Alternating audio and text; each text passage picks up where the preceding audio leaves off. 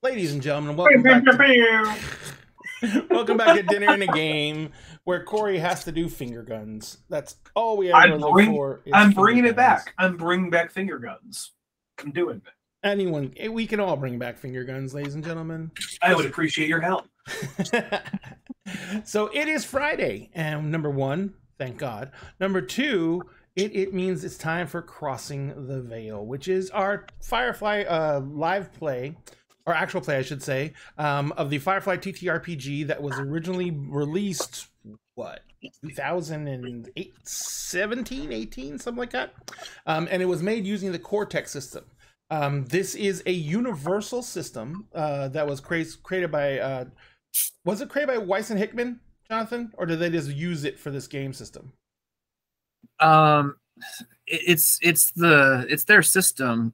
They had the license. I don't know if they directly did it or somebody sub-licensed their system to make it happen, but I mean, their names are all over it. No. I know the book was produced by Weiss and Hickman. So the book was produced by them as well. I just meant, did they create the Cortex system, which you said they did, so that's cool. Yeah. But it is the Cortex system, and it is a universal RPG system that is much more heavily leaned into the actual aspects of story-driven RPGs. It does have a pretty strong mechanic aspect to it, but the mechanic aspect is even created by the backstory you make for your character.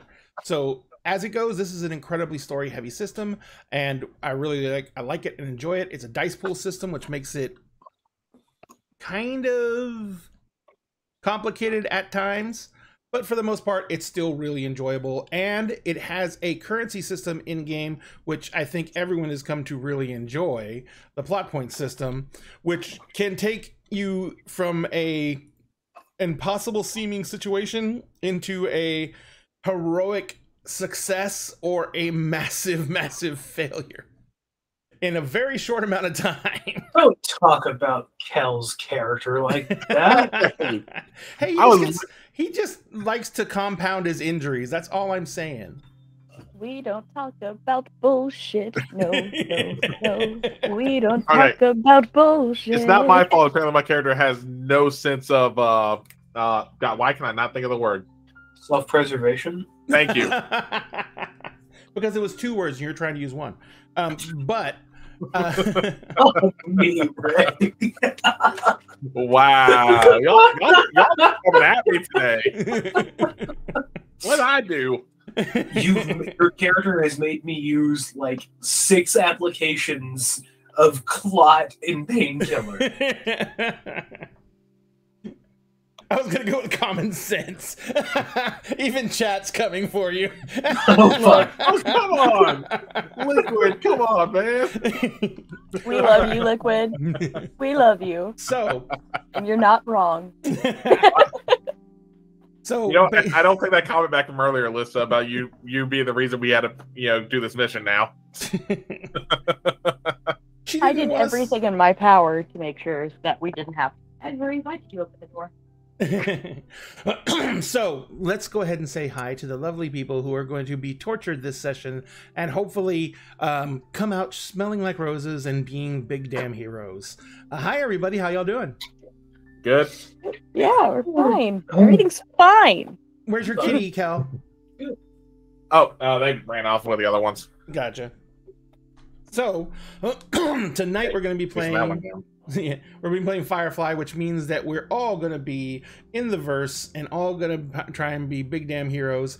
But every one of these characters was developed by these players and has great plot lines and great stories.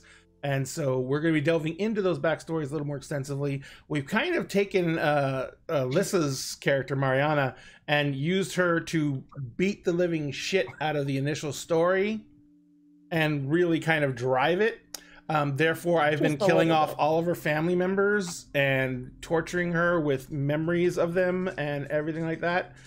So I don't see any reason to stop doing that. Well, like Ray, Lissa, in your defense, Alyssa kind of did that to themselves. Lissa, how are you doing? Look, I started it, but Ray has beaten the literal dead horse. I did, yeah, no. Yeah. I killed the horsey. Or I should say, exploded the literal dead horse. It didn't explode. It just got A shot full of firebombed. holes. It still got firebombed. It got firebombed after it was dead. So you had cooked horse though. Again, beating the dead horse. Oh, look, dinner. Cooked it. Because this is dinner in a game, and we don't waste. Also, R.I.P. Sparkles. R.I.P. Sparkles. R.I.P. Sparkle. We Sparkle need a Jiffy. Sparkles emote now. I'll figure out something. Yeah, just have R.I.P. with like a sparkly horse or something. We No, don't talk have about a sparkles. gravestone that has a horse imprint on it. Yes. I gotta figure out how to steal that gif of the shooting star from knowing's half the battle thing. From the, Oh, yeah. like, and it says sparkles as it goes by. Oh. Yes. Also, sparkle stakes. I love numbers bit their help. We don't talk about sparkles. No. We don't talk about sparkles. Oh, liquid sparkle steaks. Oh. So, Alyssa, who are you Yes. playing? I am playing Mariana Redfield. I am the captain of this boisterous bunch. And we don't know what the fuck we're getting ourselves into. It'll be I fine. explicitly tried to get away from this shit, It'll be but fine. here we are. No, it'll be fine. Yeah, fine. Fucked up, insecure, neurotic, and emotional. It'll be fine. God, that is me. Shit. Wow, Ray Getting called out here. is attacking us all with that one. Hey, Corey. Look, Ray, I have been looking for my character sheet in my phone for the past 5 minutes. I didn't need to come back to that. That's not what I need to come back in on. Jonathan, how are you doing? Good. Good. I hope everything's going well for you. Everything getting settled down now. I hope. It's the same. Well, I'm sorry then. But hopefully things will get calmed down soon enough. But tonight you get to escape a little of that. Who are you playing? I am playing Atlas, who is the pilot of the ship. And he's a really calm, really relaxed type of guy. He actually is for all the craziness happening around him. Yeah, he is surprisingly well adjusted. He's surprisingly well adjusted. I mean, like, there's some really bad stuff that's happened all around him, and I think he's handled it like a trooper. Like, the ship crashes, and he basically wakes up with, like, blood on his forehead, and he just gets his go bag and starts making his way off the ship. And then he sees that somebody's got the general, and they've got him by gunpoint. And he just kind of, like, hangs off the side of the ship and just, like, takes one pot shot and kills the guy. And then he just, like, hops down and goes over to the general to take care of him. And then all of a sudden, like, all these troopers start running in. And, like, the general is with somebody else at the moment. And I just, like, shoot down a whole troop of troopers with a revolver. It was just craziness. Yeah. And I get blamed for the horse dying. I mean, I killed all the troopers that were shooting at the horse, but it's my fault that I didn't kill them all fast enough. Well, you killed all the troopers that were shooting Yeah, at Alyssa, you, he did what he and could then do. they kind of missed you and hit the horse is what actually happened. So, well, look. I killed 12 troopers. You did with a How 6-shot revolver. How many troopers did you take care of, Lissa? How many? I had the transportation. Right. So you killed until it got shot. But see, this is not where I'm going with it. You didn't kill any, but still somehow the horse dying's my fault. But here's my big question. It was your complication, not mine. How many troopers did Sparkles kill? Sparkles It is an depends. innocent victim. Did anyone eat the body after it was cooked? Because they could have gotten food poisoning. That'd probably be like radiation poisoning too, with all that crap that was burning around. Yeah. Let's be honest here. Yep. I don't think things are going Sparkles well. killed anyone, it's probably ground coats, not alliance. If we're talking about eating horse, I mean, Yeah, that's true. Yeah. Well, Jonathan, Fairly fair. There's like a French-like planet in the Alliance. There's definitely a French planet somewhere in the Alliance. There's every planet in the Alliance. So thank you, Jonathan, very much. Sorry, that became a side rant. But I just want to say it's Sparkle's own fault. It's Sparkle's own fault. They shouldn't have trusted Mariana. Look, all I'm saying is Sparkle should have known better than let Mariana love her if he wanted to survive the first episode. You never bond with a PC. Every NPC knows this. And you're especially never an NPC's pet, or PC's pet, ever. That is the surest way to death, and a horrible death, that you'll ever find. Never be a special person to an NPC. Hey Mariana, don't you have a fiance? Not anymore. It's lit. Yeah. I'll say it's like being the anime mom. And Kel, don't you have a family back in the core worlds? Doesn't Steve have a family? Like a brother and a mom and a dad. I'll say brother, sister, father. Wait, mother guys, and grandpa are look, dead. We've been off the Cortex for what, like 2.5 weeks now? That might have been like past tense verbs he should have been using. Well, yeah, because Grant, as far as my character's family is concerned, I'm dead. If that's the case, too. Possibly.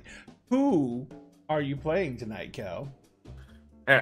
I'm playing Mitchell. He is a just rich kid from the core worlds. Went to be an Alliance soldier, turned browncoat spy. At least for the time being, he's known as Mitchell. That will change, as once he gets a new credential, since he's dead as far as anyone's concerned. And yeah, I'm the one that does the dumbass shit apparently, like trying to pull someone into a ship before, and telling them to book it before I pull them in. I still saved you, Corey. Yeah, I still saved you there though, Corey. It definitely cost you. Cost me True. too. It would have cost us more though if he fell. Corey, how are you? I'm good. I'm good. Tired, but good. Well, I'm sorry you're tired. How have everything's going well though otherwise? Yeah. No, well, my little fundraiser, but that's not super important. That's fair. I'll do a shameless plug. I'm trying to raise money to purchase a new phone because mine's not doing what it needs to do. I do TikTok. Hard to do TikTok with a phone that's not functioning. Also trying to start streaming on my own. Need something better than what I have for that. You can find me on TikTok. Link in bio. Donate if you feel so inclined. I'd appreciate it. Do not feel obligated. There we go. Shameless plug. And his link is actually in chat right now. And you can go find that and use that to track him down and see what he's talking about there. And if you can donate, do so. Every little bit helps. Everyone knows how expensive it is to try and get into this. And we always appreciate and try and support everyone who's trying to help out, bring entertainment to our geek and gaming community. And of course, you can find Dinner and a Games information in our link tree for all our socials. Remember, every single show, we do lots of stuff to try and entice you to stick around. One of the things we're doing right now is, during the show, there'll be a 20-minute period where we'll be giving away raffle tickets. And at the end of the month, those raffle tickets go towards a drawing. And this month, that drawing is for this bad boy right here. That's Astaroth, the Archdevil of Wrath. He is from a studio called Archvillain Games. They make 3D printable files. You can't buy the physical copy of the mini. You have to have a 3D printer, you have to be able to print it out, or you have to know someone who does. This boy is on a 6-inch wide base. He literally, I'm going to have to print out a dozen separate pieces. He is a lot. But it's a 4K quality print. It is a 4K quality mini, which means all the detail you see in this picture will be coming out on the print. Now, we're going to give this away at the end of the month. Oh, the last night to get tickets is coming up quick, actually. It is going to be on the 28th, which is Wednesday, which is going to be our Kingdoms of Mist show. And then on Friday, we're going to have our last show of the month, which is Ivy Shadow's Pure Havoc D&D 5e stream. And we're going to be giving away Astaroth during that stream. Okay, so if you want chances to win, all you have to do is watch our shows, be there for the 20-minute period, and we will be giving you 1 raffle ticket if you're a follower, 2 raffle tickets if you're a subscriber, and we'll be giving those away by giving you a keyword to type into chat during that 20-minute period. So we are going to go ahead and do that tonight as well. Don't forget also that if you do follow us here, not only does that let you enter into the raffle to get Astrath, but it also automatically makes you eligible to win this. This is the D&D core set that we're giving away. This is the player's handbook, the monstrous manual, the DMG, plus the GM screen. It comes in the slipcase so you can put it in your bookshelves real easy. Now, this core set is the limited edition core set, so it is the foil stamped embossed core set. It is sparkly, it is shiny, and it looks different than the other standard core sets. So if you make this your main set of rule books, you will not have to write your name in Sharpie on the edge of the book to keep track of it at the game store. You will be able to keep track of it because it looks totally different. You keep missing the raffle by seconds. Well, you know what? You can blame Lissa because she could like DM you when the raffle starts, but she doesn't because she said she didn't like you anymore.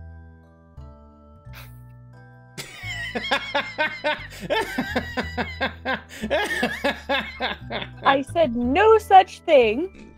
First off. Well, see, I thought Em was doing that because I was in stream as payback. What was that? Oh, did she do a hydrate? Hydrate. Oh, I missed the hydrate. Yeah, that's why, because Lissa hydrated Em over in their stream. Oh, okay.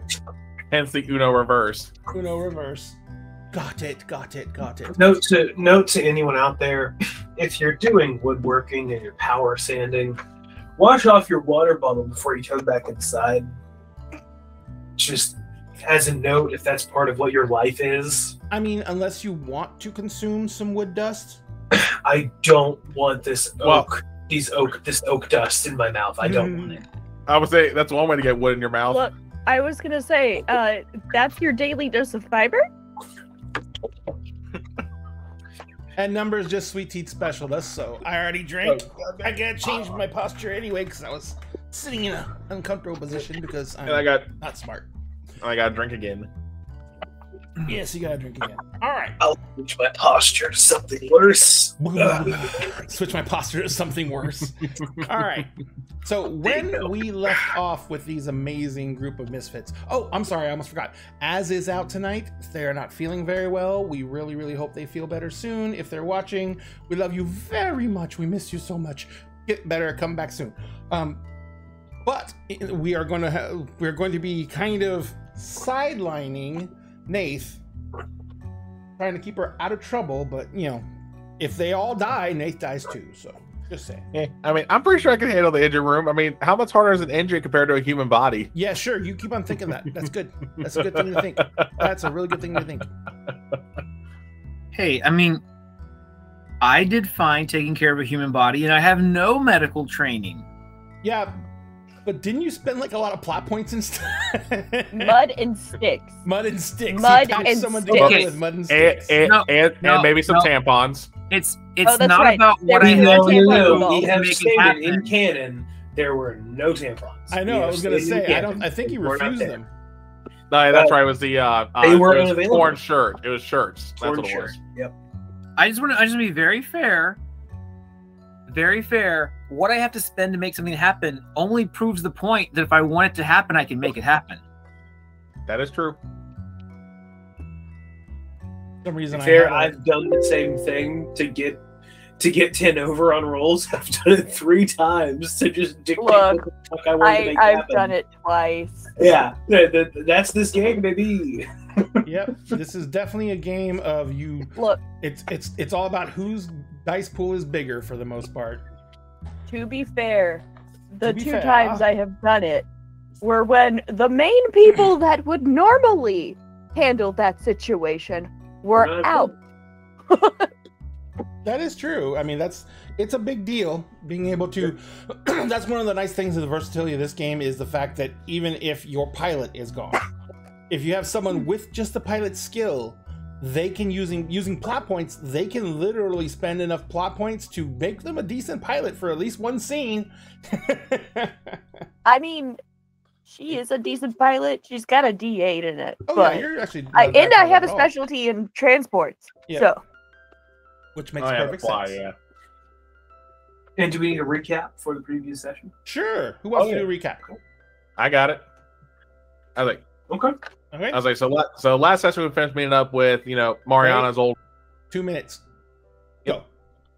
The last session we finished meeting up with Mariana's old family friend who, gave us a new transponder and everything.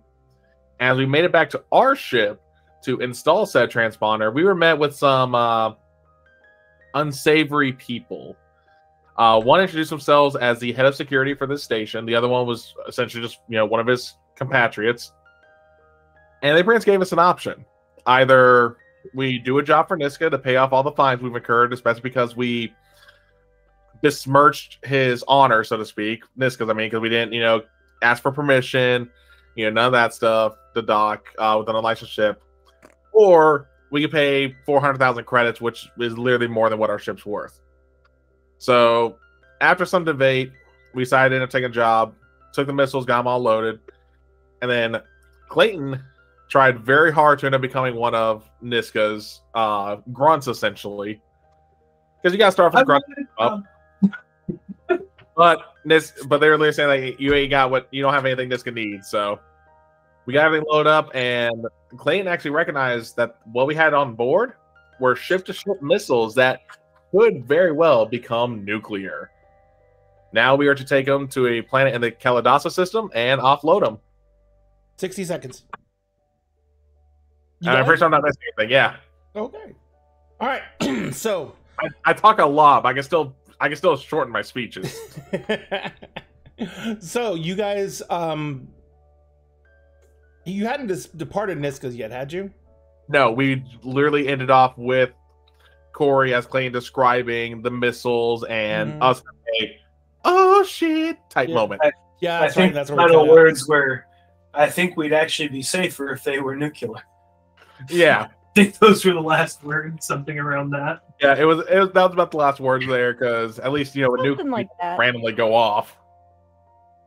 So, Jonathan. Yep. Atlas has been basically sitting in the med bay this entire time. As it sounds like he should have been. Yep. And he did see... Oh, by the way, you get another plot point, Kel. Mm-hmm. And as you saw, some guy... the crew was gone for a time. When they finally came back, they actually were talking about, cargo, blah, blah, blah, blah. And you saw people bring in quite a bit of cargo, actually. Yeah, about 40 tons. Mm-hmm. And after it was all loaded in and strapped down, Clayton was taking a look at it. And after you made sure that everyone was off the ship, I'm assuming you were coming down to check and see what was up. Because you're supposed to be moving on as quick as possible. As you came down to see what's up, you basically overhear Clayton telling everyone what the cargo is. With a 1,000-yard stare, describing the size, the yield, how many are here, and what their capabilities are. And from the size of the pallets, what I say, they were stacked 4 wide, and there were 3 wide, and they were 4 tall. So each pallet has 12 of those missiles. And there was 2 pallets or 3 pallets? There were 3 pallets. 3? Yeah, 3 pallets. Yep. There are 3 pallets. And these missiles are like not small. These are like the cases themselves are almost 20 feet long.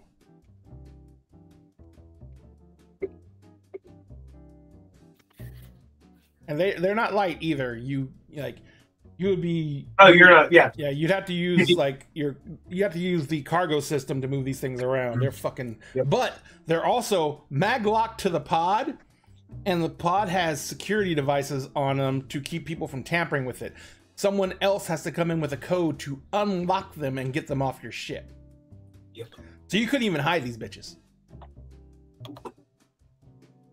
And they are distinctly they are distinctly covered of a former marking that I picked out pretty clearly.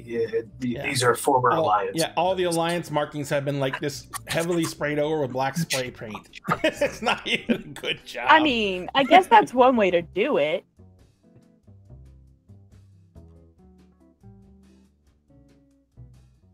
Where's this going? Back the way you came. No, because you think. Yeah, well, not because we were in Georgia, so this is going to Kalidasa. Yeah, we're still in Georgia technically. Yeah, we're at the last. That was actually where you were supposed to be going, wasn't it? Though. No, we were originally going to go to. Hold on. I could have sworn you were going to go to the Georgia system first, and because we were going to. Oh no, that's right. Your choices were go to Georgia or go all the way out to Blue Sun. Yeah, well, no, it was Kalidasa or Blue Sun because we were in Georgia system already because we were on Hera, or Murphy, which is in the Georgia system. No, there you got it. Got it now. Yeah. My brain is not working no more. Well, it doesn't help when you have 5 systems in this game, like star systems. I mean, it's hard to keep track of some of them. Oh yeah. But hang on one second. We were probably going to have to go to the Kalidasa system anyway to fuel up as a halfway point before going to Blue Sun. The other option was to try and go all the way to Blue Sun without stopping, which was risky as shit. Mm-hmm. Yeah. Yeah, because even though it's technically going to be a longer trip, it's more safer for us to do it this way. Yeah. The only problem is that by doing it this way, we do risk running into the Alliance. But now we have a transponder, we should be in a much better situation. Yeah, but depending on orbit, if we go off the map we've been using, there's going to be at least, out of character, I mean, there's going to be at least 2 Alliance outposts. Oh, yeah. Well, those outposts are also always moving. Yeah. Yeah. And the biggest thing is that you're still in patrolled space. Yeah. That's the shitty part. Now, to get to Kalidasa, you're going to be leaving patrolled space, but you're at the edge of the border in Georgia, and you're going to be heading for, or trying to get to, somewhere outside of the core worlds, and there's Alliance outposts, there's listening posts, there's everything out there, and not to mention just general Alliance patrols you're going to have to get by. So, what is your first thought? What are you trying to think of, and what type of actions do you want to take as you're basically done fueling up? They loaded on your actual supplies that they promised you, and your actual supplies for the trip, as well as gave you the fuel that they said they give you, and everything that they provided is there and on board. They wanted you to leave as soon as possible.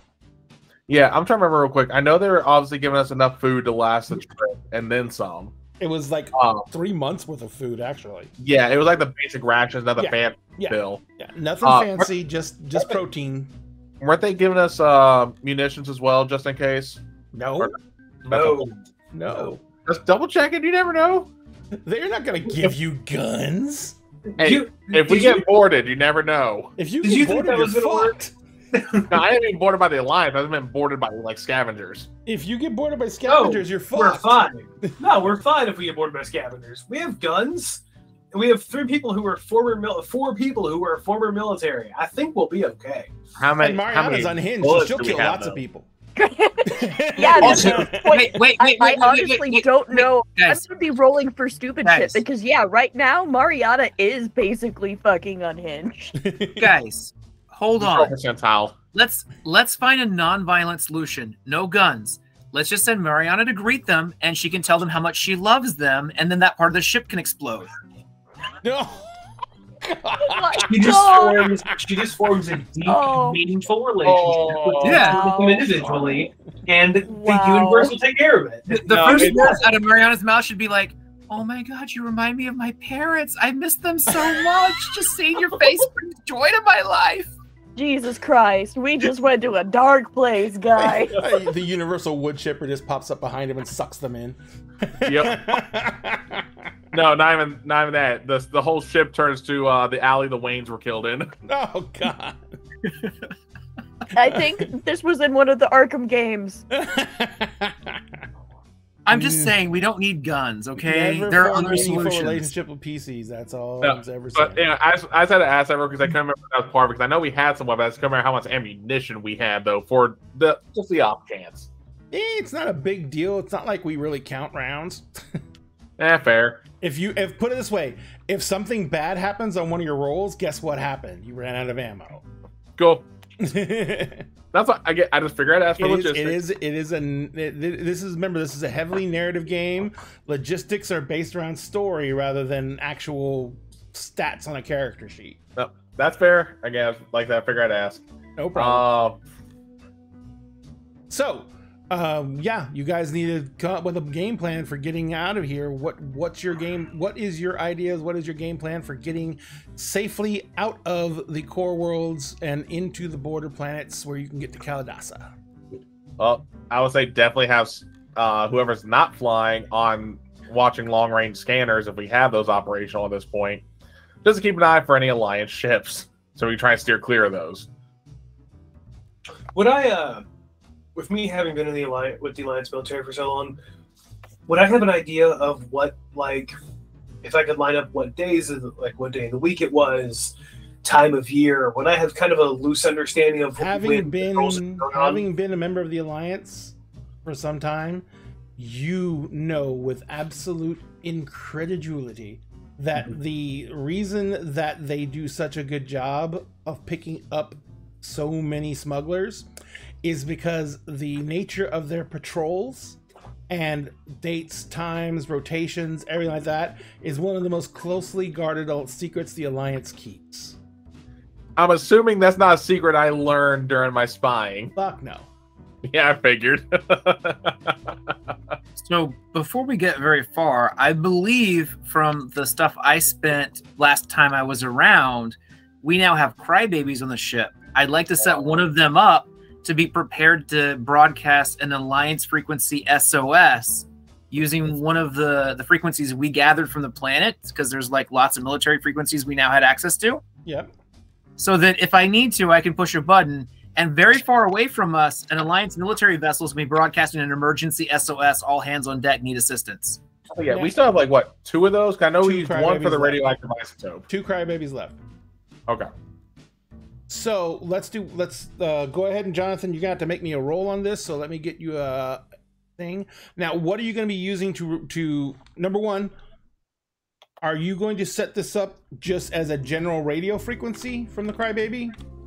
Oh no, I'm using one of the Alliance frequencies we got from that planet. Yeah, but I mean, you're just using the frequency you're gonna put out a general SOS.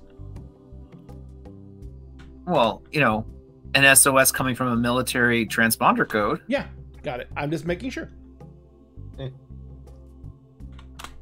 Yeah, I don't like how that sounds. Call me paranoid, but you're paranoid, but I don't blame you. I am too with that phrasing. Now I would say once Jonathan's done with their bed, I would probably be, considering I was messing with the Citrus before anyway, I'd probably be the one manning that to keep an eye for any Alliance patrols as we, go through the verse. All right. Oh, I would like to check all of our supplies for any kind of bugs. For anything to listen to us, anything to be monitoring us, anything to track us beyond what they can clearly track with the cargo, more than likely. All right, track us. Create me a dice pool for what you want to do with that. Okay. Yeah. Okay. So, what did you want me to roll, Ray? Give me your logic for your dice pool. Oh, okay. Remember, you guys make your dice pools. I make my dice pool. And so if you give me the logic for why you're using it and it fits, then cool. Well, so the attribute's not really going to matter so much, but I can see him, since they're all going to be a D8 anyways, kind of using a mix between like his knowledge of how to program and sort of like the social manipulation of what it should look and sound like to make the right call. But again, they're the same dice, so I don't think it matters. This is him planning ahead of time, so I'm using my big plans personality feature. Perfect. And I'm going to use operate, since I'm actually trying to like program this to actually read as a valid, legitimate Alliance code. Good enough. and I'm just going to have it broadcasting like an SOS so that they wouldn't anticipate being able to actually make a, like the Morse code kind of SOS, not like, does it make sense? Yes. So they would anticipate they're not going to be able to get good radio contact if the person's broadcasting and encode it like an encryption like that, because otherwise they would have just broadcast out with words. Got it. I'm going to use... Go ahead. Sorry, go ahead, finish. I'm going to use the ship software to help me with this, and then I'm going to use the Crybaby asset. Okay. So this is what I will tell you now. Okay. I set up and rolled my dice pool. I actually spent 1 plot point to keep an extra die. I spent that before I rolled. I was debating whether I should keep it or not, but I did. My total is 25. Okay. I rolled insanely well. That does not bode well for us. Potentially. Yeah, like 3 of my dice were 1 point off max. Oh, yeah, no, I'm literally looking at your dice pool right now, right? I got roll 20 up. All right, I'm going to use a plot point ahead of time to use my I forget, they're called talents, whatever. And I might end up using a big damn hero dice in a second. We'll see. Oh, you're talking about your distinction traits? Yeah, distinction traits. Yeah, there we go. See, it's been so long, I forget what everything's called. Or triggers is the actual term, I think, yeah. Hey, look at that, Ray. You got 2 1s. Are you happy? Yep. Oh! You got 2 plot points. Aw. Oh, you have no idea how happy I am that I have 2 plot points. And you said you got a 20, right? 25. 25. So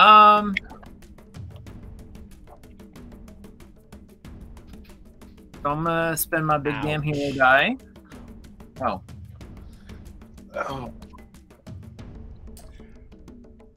So that's a 22.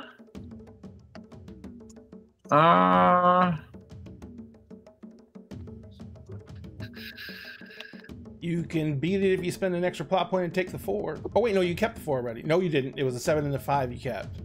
No, I have the 4 also. Oh, you already had the 4? Yeah, 3 would just tie. Is this the one where I win on a tie? No, you have to beat. I have to beat. But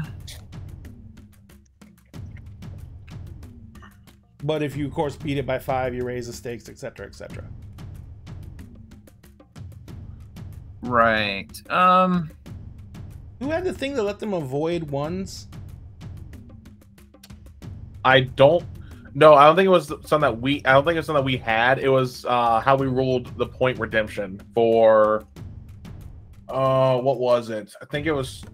Oh no, that was for the lend a hand. I think is what we did that. Hands and stuff like that. Yeah. Yeah, we did. Yeah, we can add 1 to it. Makes it not a 1. That one in particular. Oh yeah, no, say that one. That was the one where you changed a 1 to max. That's what you said it was. Yep.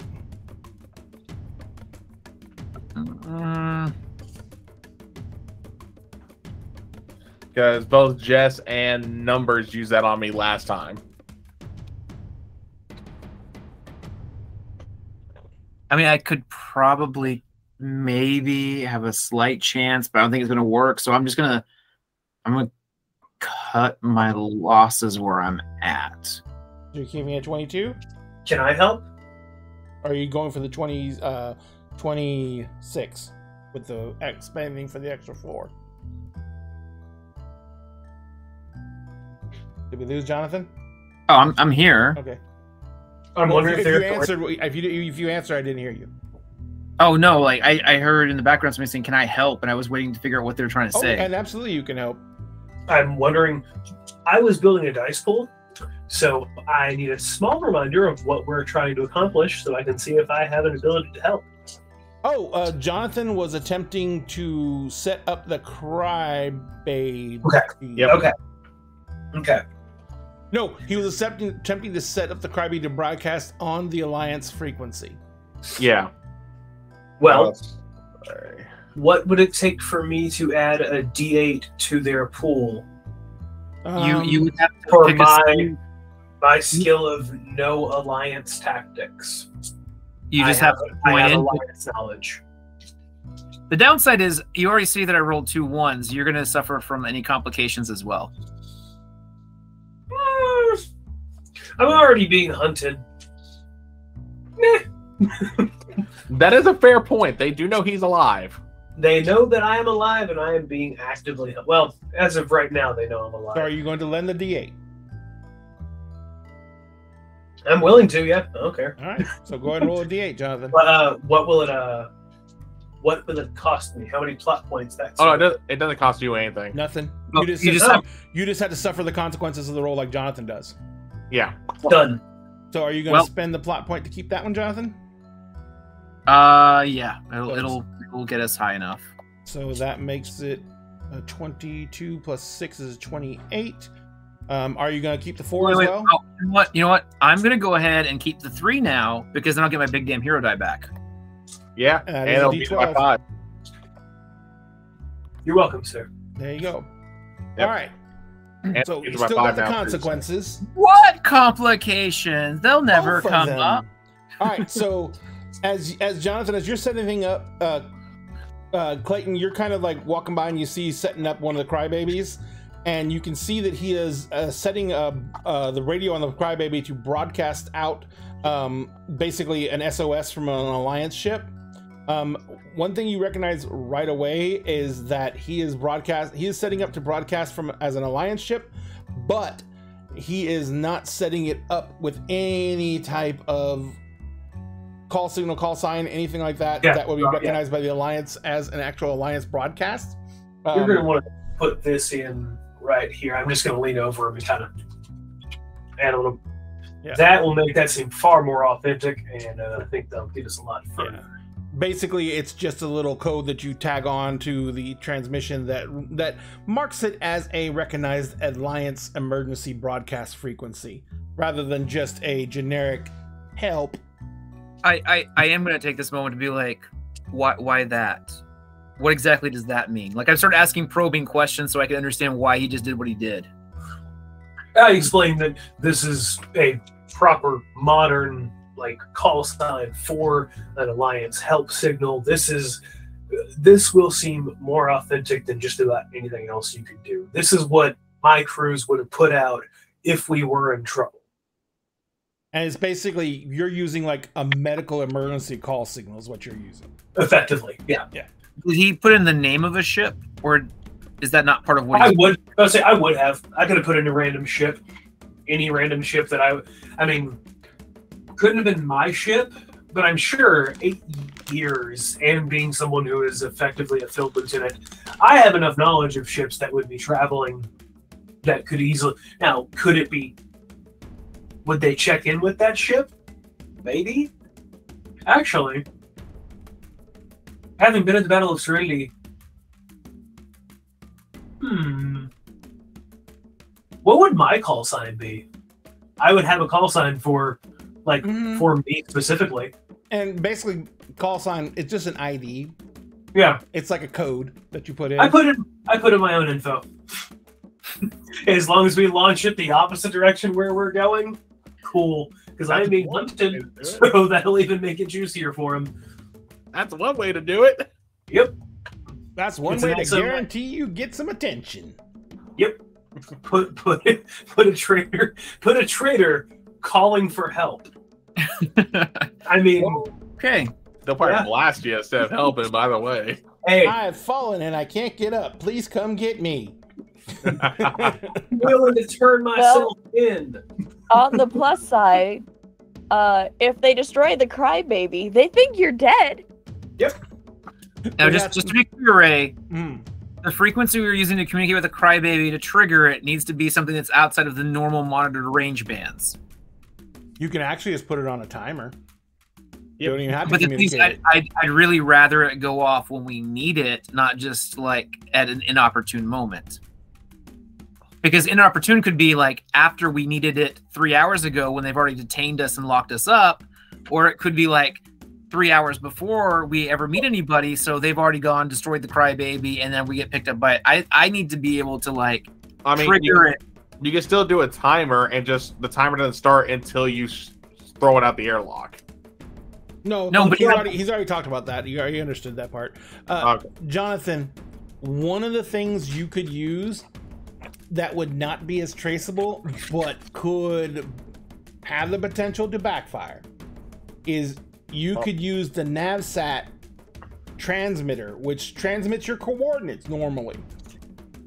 And you could throw the signal on the NavSat to send to the crybaby to trigger it. One short burst. But if anyone else gets hit by that burst, it's gonna fuck up their NavSat for a few moments.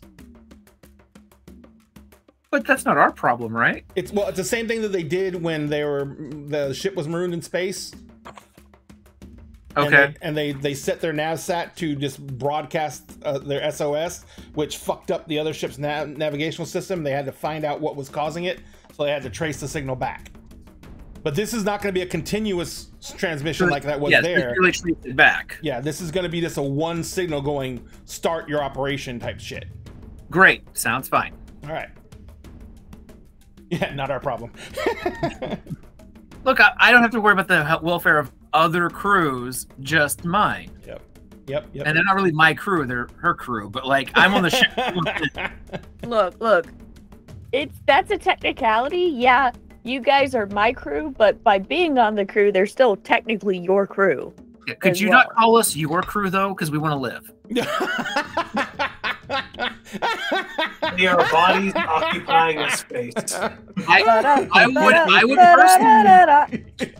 would prefer to keep like a very professional worker-employee relationship so I can live. Wow, man, Jonathan, you're a Jonathan's spicy. like, did I mention I'm union?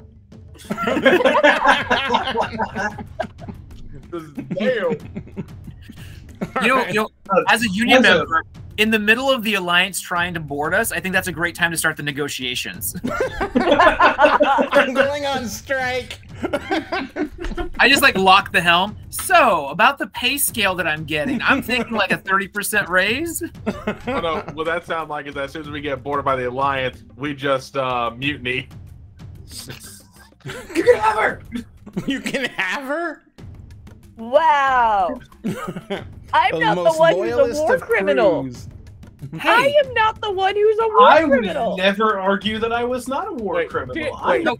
Did you help Listen, loot Alliance bodies for those vests?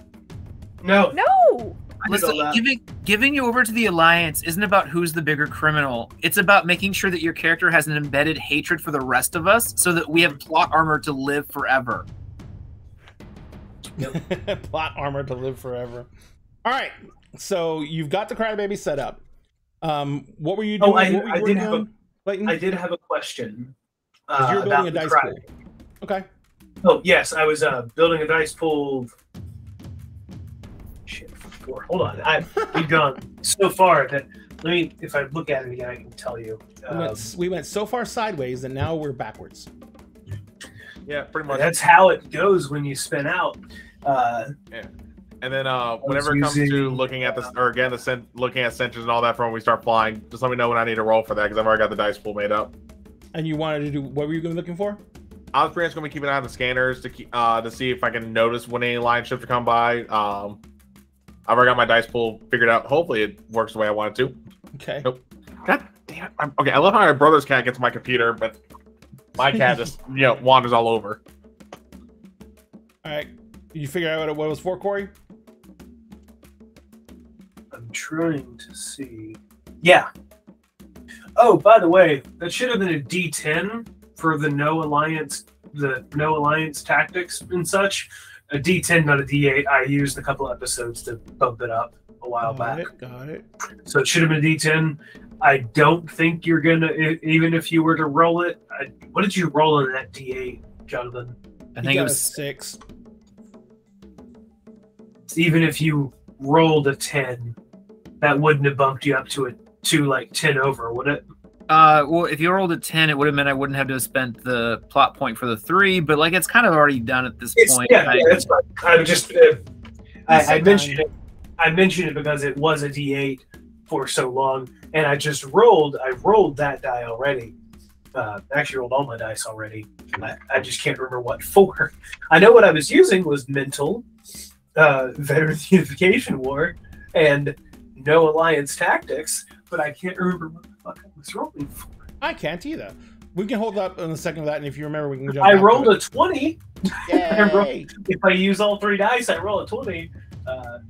Otherwise, it's a 15, which is not too bad.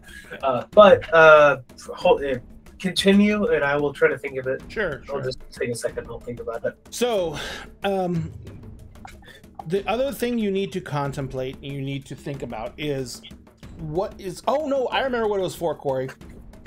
I actually remember what it was for now.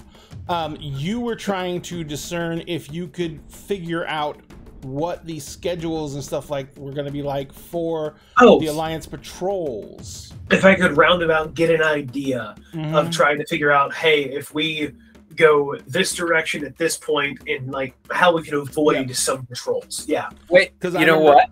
What? I can help you out. You got a D10 to load me?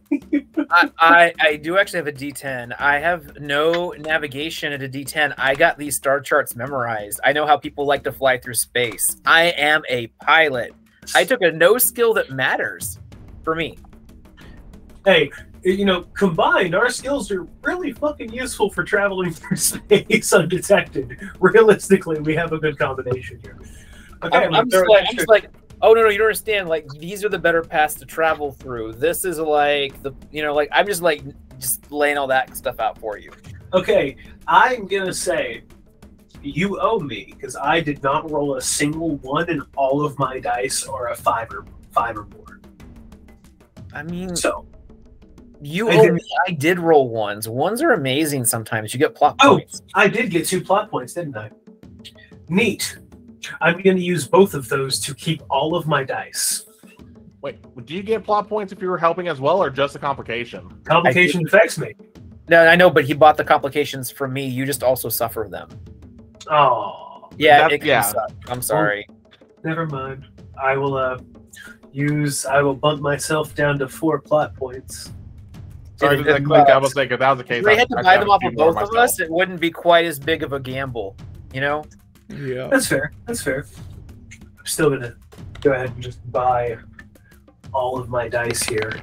Although, in fairness, it is kind of rare to get ones when you're rolling dice that are, like not D6s and D4s.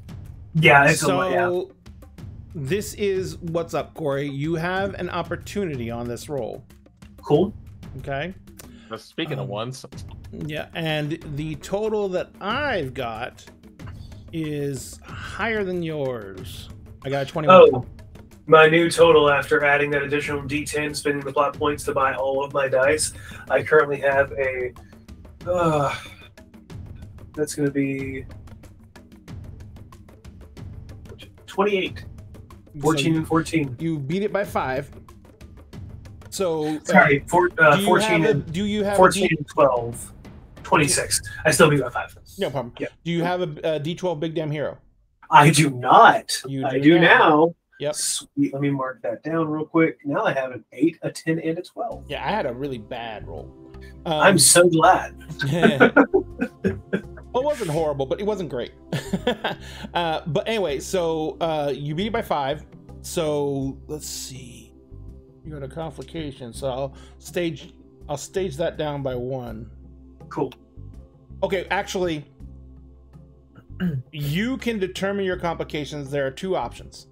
Okay. You can either give a you can get an opportunity, which means you can give yourself a condition for this situation that you can use for further rolls, or you can stage down the complications that you got from Jonathan's roll by 1. First choice. Choice 1. Take the opportunity. It doesn't stage anything down for Jonathan. Yeah, that was I was like, But I wasn't telling him to stage it down. I was telling him not to stage it down. I told him to take the opportunity. Yeah, no, I am going to take the opportunity. All right. So you need to... So fashion me a D8 opportunity that you would have for the rest of the scene based around the actions you're taking.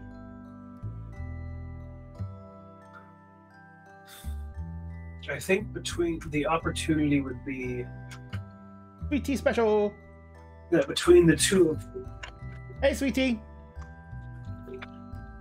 Oh, that felt good.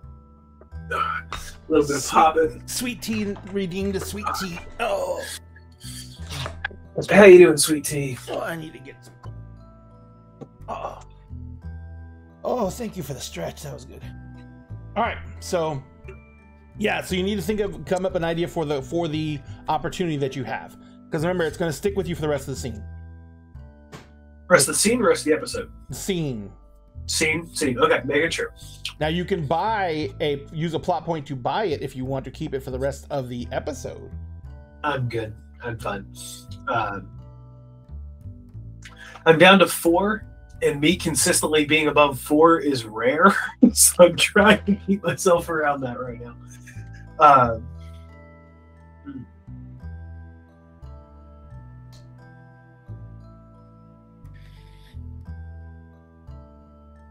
Let's say that between both of our work, I have currently plotted us a course that will keep us, and that's what the role is for us to find a path through that'll be, less likely to get. I'll say for the rest of this scene, I have a D8 I have what I'm looking for here. Yeah, you need like a catchphrase represent it. Yeah. It's gonna be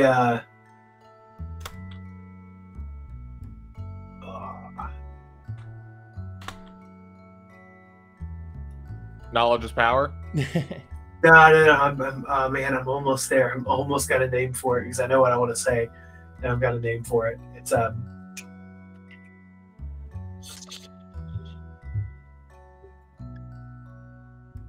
God damn it. Clayton is such a perfect person for terrible referential catchphrases because he loves media. That's his thing outside of medicine is media. Mm-hmm. I can see the Matrix. Okay. I can see the Matrix. That's or I can read the code kind of thing. The D8 being that if we have to roll for navigate something to do with us actually making this trip, starting to travel, that D8 I can clearly see at this point the best path for us to take for say the next 2 days. Next 2 days travel to keep us clear. If you can make it's a scene, so it's however long the scene of this of you traveling from here to that planet lasts. So what I was gonna say is if you can, you would be able to apply that scene to anything, that D8 roll to anything involving like having to change your course, having to, if we have like something else happens and some Alliance cruisers show up for some reason, then you could use that to like try and avoid them. Like, this is what we have to do to avoid them. Yeah. All right. But he's beginning to believe. There we go. That is the name. He is beginning to believe. Okay, Neo. I have a Matrix RPG, right? I will play a one-shot in that any time you ask me. I will skip work for the day. I'll do it. You don't understand how deep my love for that series goes. It's a Matrix RPG anything other than a one-shot game? No, it is. You can be campaign because yeah, you could. Because it's based off of the old Cyberpunk system. Everything is on percentages. And the thing you don't start out with is a skill called belief. You start out with 0, and to get your first point when you're awoken from the Matrix, you start out with a 0.1% chance in belief, and the only way it grows is if you roll under that. Because Matrix goes the Cyberpunk rules go from 1 to 99 or 0 to 99. Yeah, you never have 100. Yeah, and you want to roll low because you want to roll under your skill. So the higher your skill gets, the easier it is to roll under it. So you literally have to roll an ot to start increasing your belief. With how this game has gone so far, with me not rolling D20s at all, I've rolled double zeros more than once. I feel like I have as well.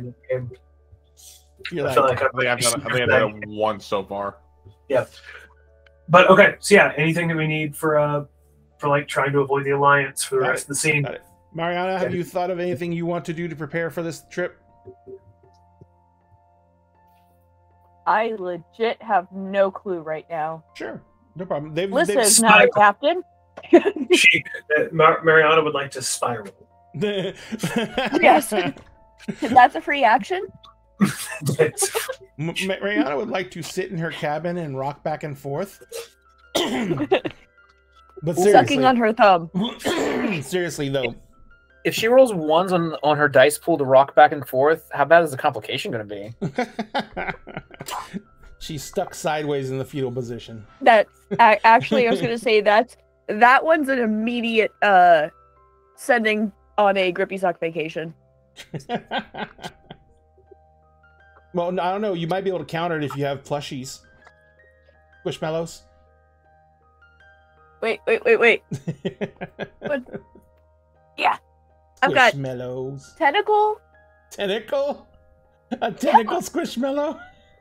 No, it's a puppet hand. Oh my God. God. I don't put it away. Put it away. Because the running joke is tentacles follow me everywhere. When I saw them at Gen Con, I think you and I recognized them because one of my former DMs does their TikTok work. Wait, did you buy that Gen Con, the most recent one? Yeah. I don't remember seeing you with that. Like. Yeah, because I bought them on Sunday.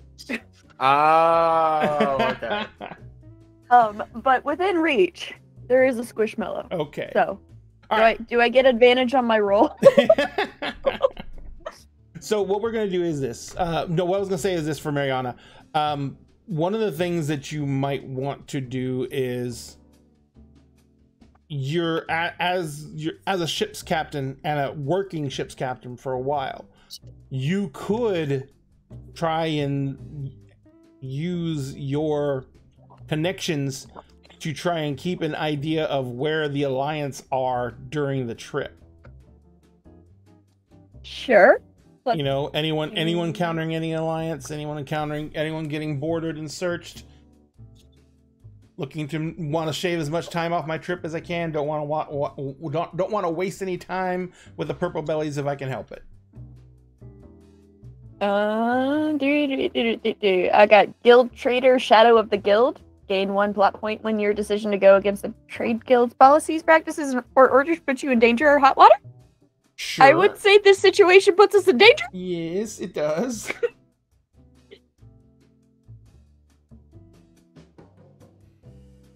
So let's go ahead and build a dice pool on that. Okay. Now, to use that ability of it, you do have to spend up. You said you get a plot point for that? I get a plot point for that. Yeah. So if you're rolling with that D8, then will help you build that plot point. So it's going to be social because you're going to be reaching out to people.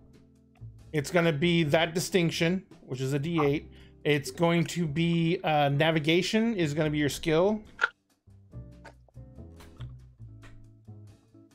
Which is another D8, I think. Mm-hmm. Maybe. Wait, you said navigation? Yes. Isn't it navigation, Jonathan? I'm sorry. Fly? Yeah, so there's no navigation skill. That can be your specialty in a skill, but it's not a skill itself. Well, I literally have no trade guild. I'm so sorry. What was the dice pool? Like, what are you trying to build for? I thought there was a navigation skill. No, Nope. so I have no navigation. Like navigation is a specialty of no. So like I understand how to. Gotcha. I have no trade guild, which is a specialty for me. So I add a D4 to it, right? No. No? You would add another D6. Yeah, Another specialties D6, are D6. Wait, really?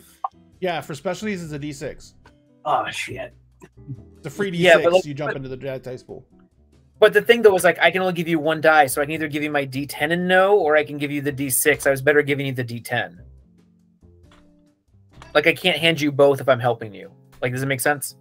No, I think Corey was saying that because they probably had a specialty they could have used. In Oh. Specialty is in no. Alliance protocols, like me. Sorry. No, that's on me. That's on me because I would have had an additional D6 to that last roll. Thank you, because we haven't dealt with specialties a lot. It's not something I've had to deal with. I was wondering where the size of pool you were building was coming from, but I was like, it's probably his distinctions, his triggers. Mostly it is because I have one that lets me spend a plot point to throw one of my skills into the die pool. Yeah, I have specialty in know and shoot. I have it in fly and no. So, all right. Are there any more that I'm adding to this? Because I've got 4 right now. I don't know. It all depends on what you think you can add into it. I'm gonna throw my D8 up there.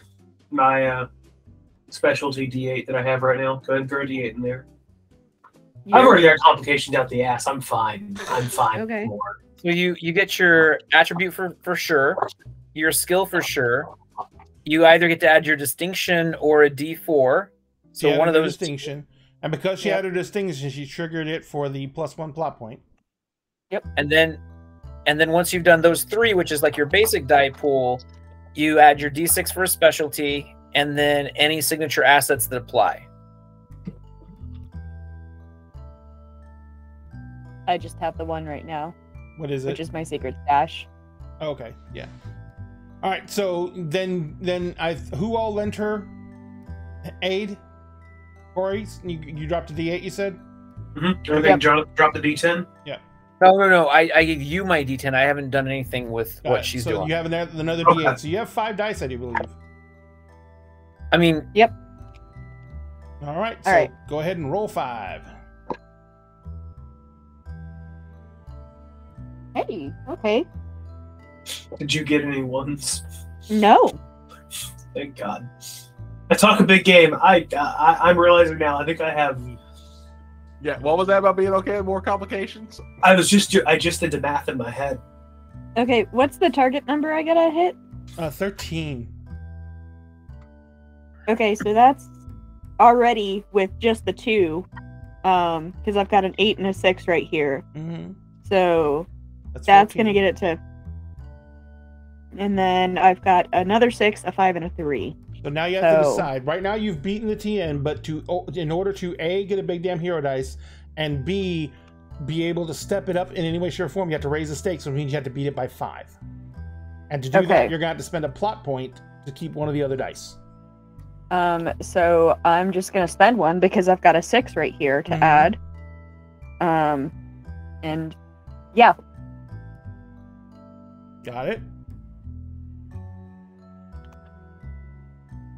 So that's a total of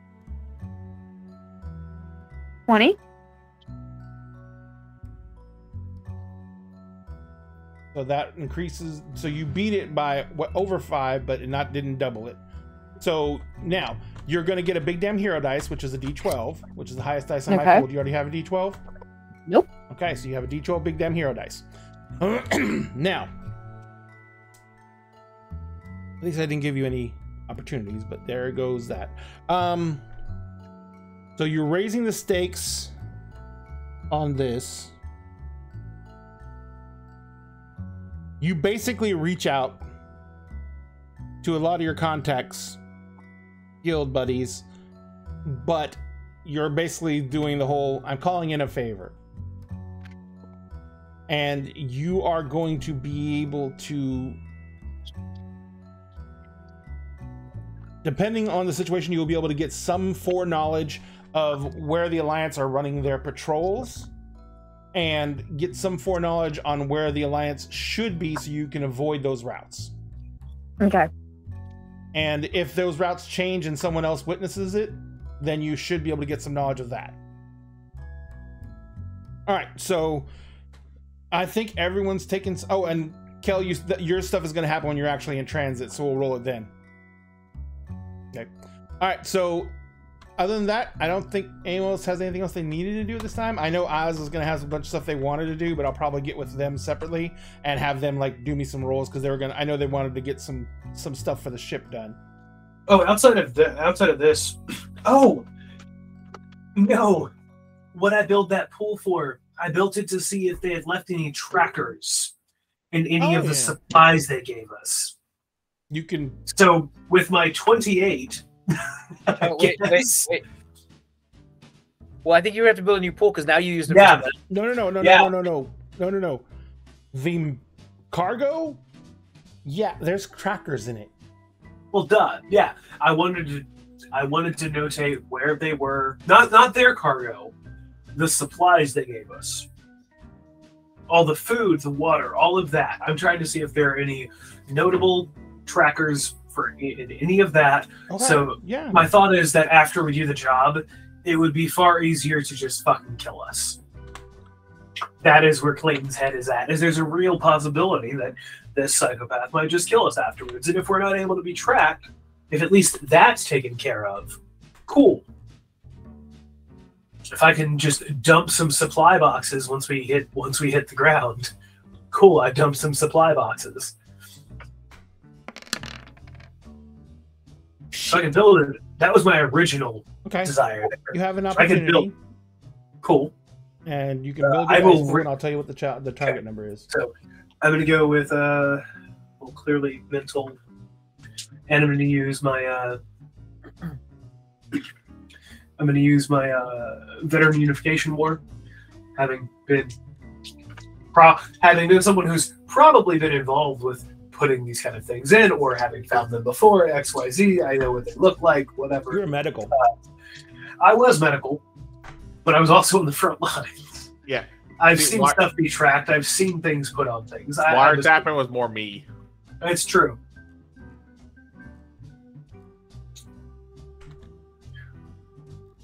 I cannot use that distinction.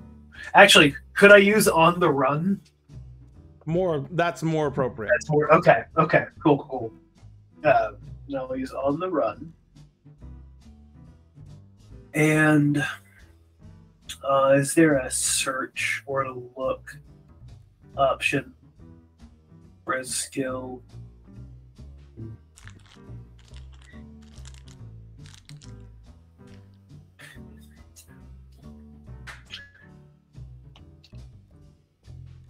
I say if you're looking for a skill to fit this, it'll probably be notice. Notice, there's what I was looking for. Yep. It's only a D6, but you know what? Okay. And I do have. I'm going to go ahead and spend a plot point.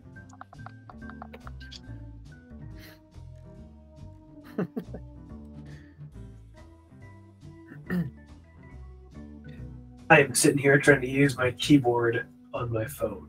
That does not work. Okay. So that's 2d8s, d6, and then d12. And I have an opportunity here. Yes. We just got Uno reverse card again by M. M doesn't like that I'm making them all self-care. What is the reverse card?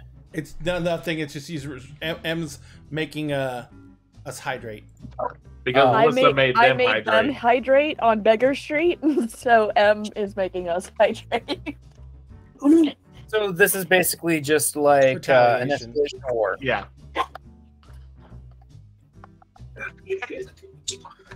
I lost a dice. You lost a dice? Well, how do you lose a dice? I dropped it on wooden floor and it bounced. Ooh. That'll do it. I have hardwood floors, okay? I hope it wasn't. I really hope it wasn't a D4.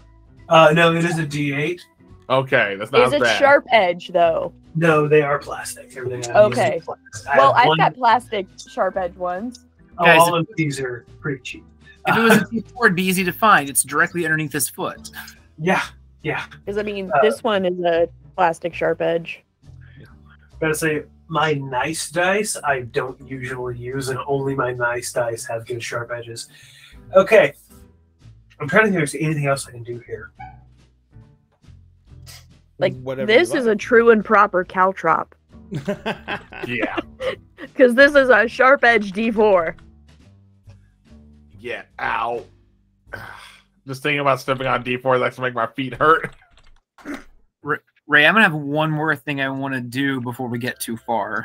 Go for it. Oh, would anyone like to try and help me with this? By No. throwing on... Awesome No? check, guys. I can't sit... sit properly when I'm thinking. Actually, guys. you know what? I got a hunch. I want to pull a Corey from earlier. Oh. Without dying, hopefully. There's my posture. I just put my chair back. There you go. Posture check. Okay. I'm doing it as a stretch because I need to stretch. Okay. This actually helped my back too. Oh. Look, I'm trying not to stretch too much because we're not trying to have Twitch take us down.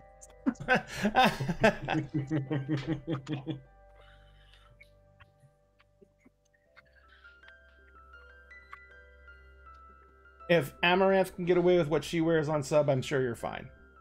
I mean, that's fair. I mean, at least Lissa's thinking for the better of the stream. Yes, and it's appreciated. Where the hell did my roll 20 go? We do not need a nip slip. Yeah. Ray, were you saying no on the assist for this one? No, you can always give an assist. Oh, okay. I heard a no. Like, is that you were like you put a hand up for that part? So that's what I was wondering. Yeah, Corey, you can get a. Let me look at my skills real quick.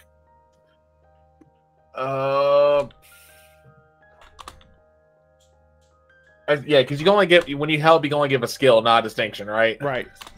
Okay. Well, get another D6 for notice then. Okay.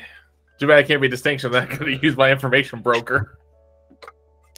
I got that one good roll, and now I'm just sucking. I rolled 6 on both of my D6s. Nice. But a 10 on the D12, and then a 3 and a 2. Oh. God, man. My total, and this is me spending a plot point to keep an extra die, is 13.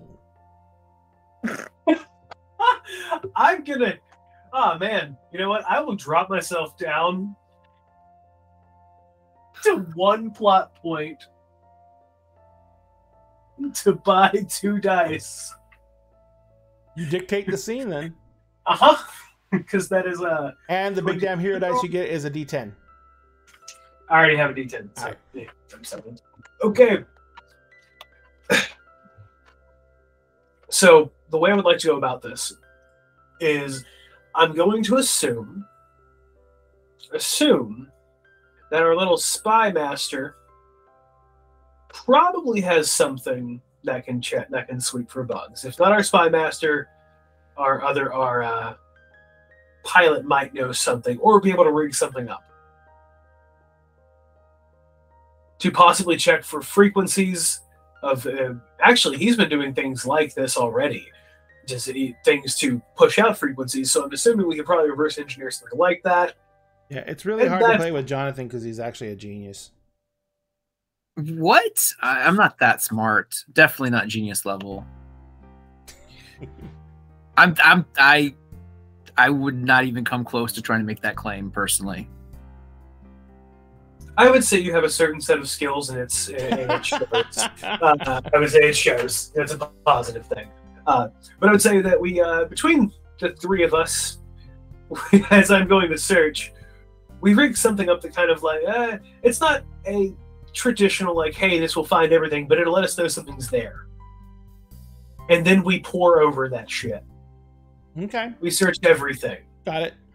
You quickly discover that the cases have trackers on them. Of course multiple trackers. Yeah. There's nothing in the cargo. There's nothing there's nothing in the food supplies they sent you. There's nothing in the water tanks they sent over. No other trackers. Really? Now, in this process, since I'm looking for trackers, do I find anything on the ship that I can see clearly on the inside? I would like to do another pass once we land. Okay. But something that I could notice inside when they dropped themselves, when their guys came in and dropped the cargo, did someone throw something into a little nook or cranny? No, I was saying you were using the skills Jonathan was showing to scan the ship, literally looking for the entire ship. trackers, anything like that. Nothing at all. Nothing at all. Nothing. Okay. Yeah, nothing out of the ordinary. Nothing weird. I mean, like I said, the cargo is overloaded with tracking devices. Oh, well, of course it is. My concern was more or less, hey, we drop this cargo off. When we start flying off planet, someone just blows us out of the sky because they can track us. If they can't track us directly, we might be fine. We can make a getaway. My concern is I don't trust Niska. Got it. Understood. I mean, you're looking at long-range situations at that point, because if Miska has people on planet at this mining station who are capable of taking your ship out, you'll still die when you take off. Yeah. Oh, I meant us getting off planet, being out, and someone tracking us, then taking us out once we're away from the planet. I mean, making it less obvious. Yeah. They're just thoughts I was having. No problem. Gotcha. But, all right. I give everyone we're all clear. Yeah, pretty much you're clear. You don't have anything to worry about with that. But I was going to say, let's go ahead and do this because it's already 9:30. Time flies when you're plotting to how to stay alive. We're going to go ahead and start the giveaway, or the raffle giveaways, raffle ticket giveaways. So all you have to do is type in the keyword in the chat within the next 20 minutes, and you will be entered to win, or entered to get raffle tickets to win this bad boy, who is Asterath, the Archdevil of Wrath. He is from Archvillain Games' set, which is called Speak of the Devil, and he is about a 9-inch tall overall mini, about a 6-inch wide base. It's a 4K mini, so it prints out as detailed as you see it in the picture, and we're going to give this away at the end of the month. We're giving it away on our show on the 30th. The last night to get tickets is the Kingdoms of Mist show on the 28th, so be sure you get your tickets in, as many as you can get, because you can get tickets every single show. 1 for followers, 2 for subscribers, and we are going to take a 15-minute break in the meantime, so I can go get some more drink and stand up and stretch my legs.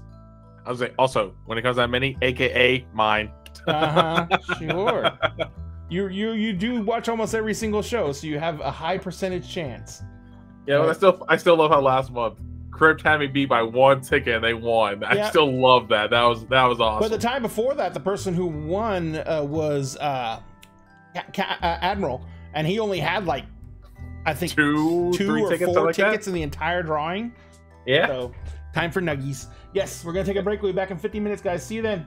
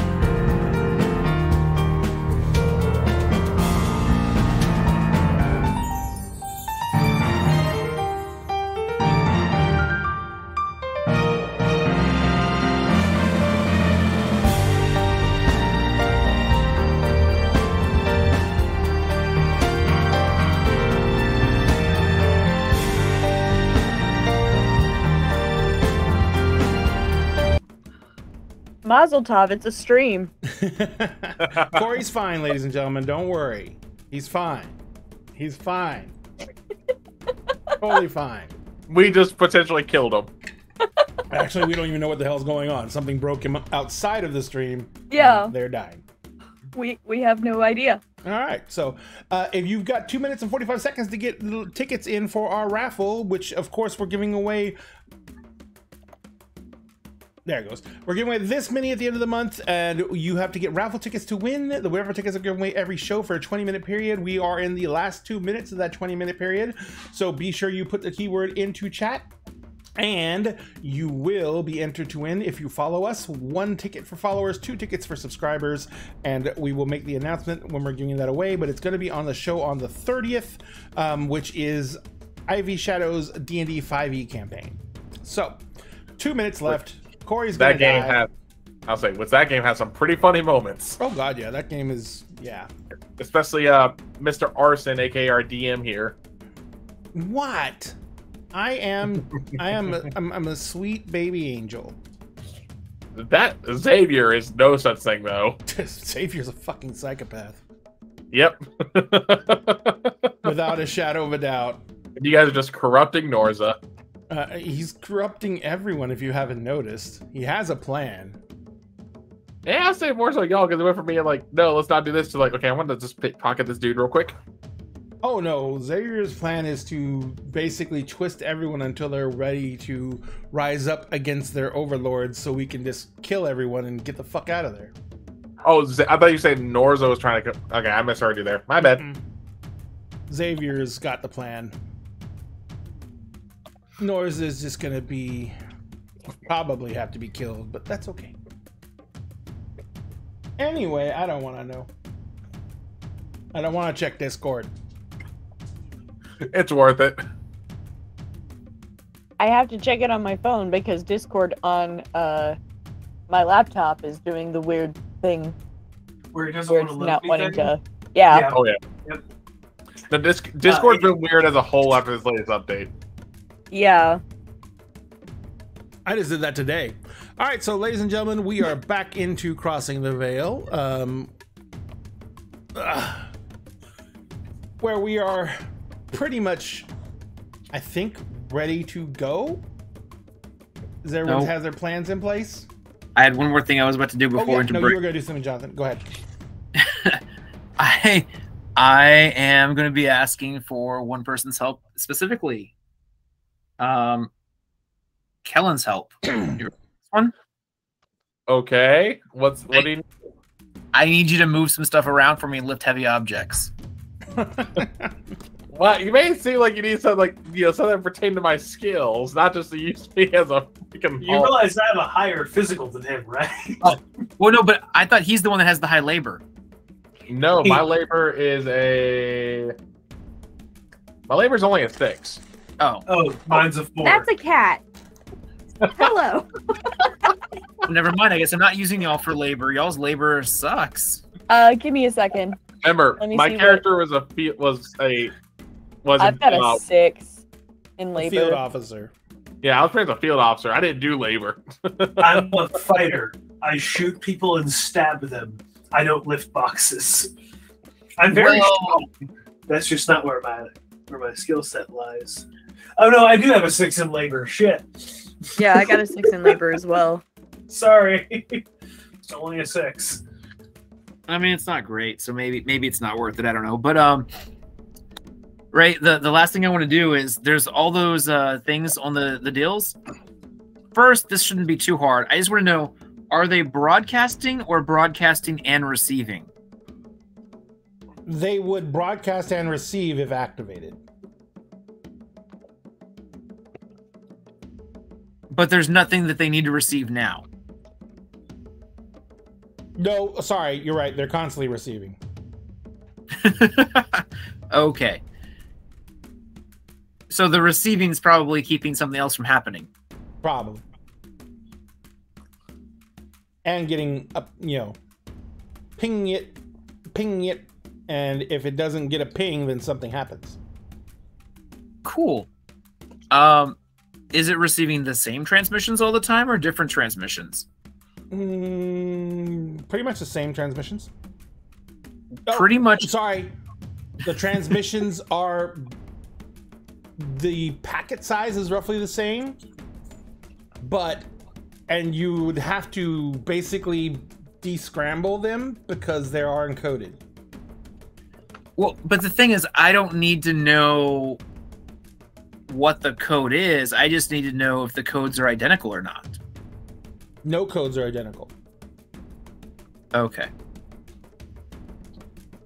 Because they're encrypted. And encryption basically is an algorithm which creates a randomized code, which is then broken... Well, it's a key code that's broken down by the de-encryption software on the other end. So that it can read the file. And how often do they receive stuff? About every 2 minutes. Okay. Well, I'm just going to start recording what they're receiving so that later, if I need to, I can run all that through software and see if I can maybe reverse engineer something in case everything goes horribly, horribly wrong. In case. You mean just inevitable? Huh? You mean just the inevitable? Right. Yeah. Well, I'm just, let's just go ahead and like have me tracking stuff. That's who I am. I'm always like 3 steps ahead of things. Mm-hmm. All right, you're on it. Let's start flying. All right, so you guys disengage. You send out to the tower to get clearance to leave the port. As you guys are going through the prep, a voice comes over the comms, and it is Taylor. And he's like, "You guys are getting ready to head out, huh?" Mariana, did you actually have an interaction with Taylor, or was it just Clayton and Corey? Which one's Taylor again? Taylor was the guy who came with the cyborg guy, the head of security. Niska's well, he wasn't head of security. He was one of Niska's security guys. Yeah, I was there for a good portion of it. Okay. She spoke with them. She does. Yeah, she does know who this guy is. So he's like, "So you guys are headed out?" We are indeed. He says, "All right." It says the timer will start the moment you get underway. You know how much time you got? Understood. He's like, "Safe trip. Good luck. Don't get stopped." I think we'll be okay. Do our best. I think we'll be okay. I hope your thinking is good. And he just cuts out. It's my second highest stat. It's not bad. Your thunking is your thunking is your second highest stat. Yep. I mean, fair.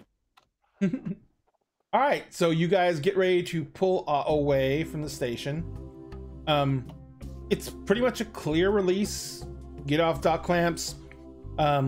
You're starting to move out from the station. Kel, you're Steven, or sorry, I can't remember his actual name because I keep on reading the name off of Mitchell is gonna begin doing the scans now, you said? Yeah, essentially just keep an eye on long range sensors, just noticing, let's see if they can notice any flight patterns are reminiscent of Alliance patrols. Stuff like that, because essentially the pull I was going to make was obviously mental.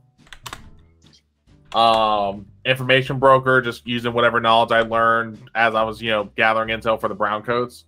If not, then better unification war, because being a former Alliance. And then for the skill, no, with my specialty, Alliance protocols. Okay. You have an opportunity. All right, let me roll my pool real quick. Motherfucker. Both my D6s rolled 1s. I'll buy them. Oh. So we're at 4. That'll roll tonight? Yeah, so far. Because you and... actually, yeah, we all have 2 complications each now. Yep. Son of a...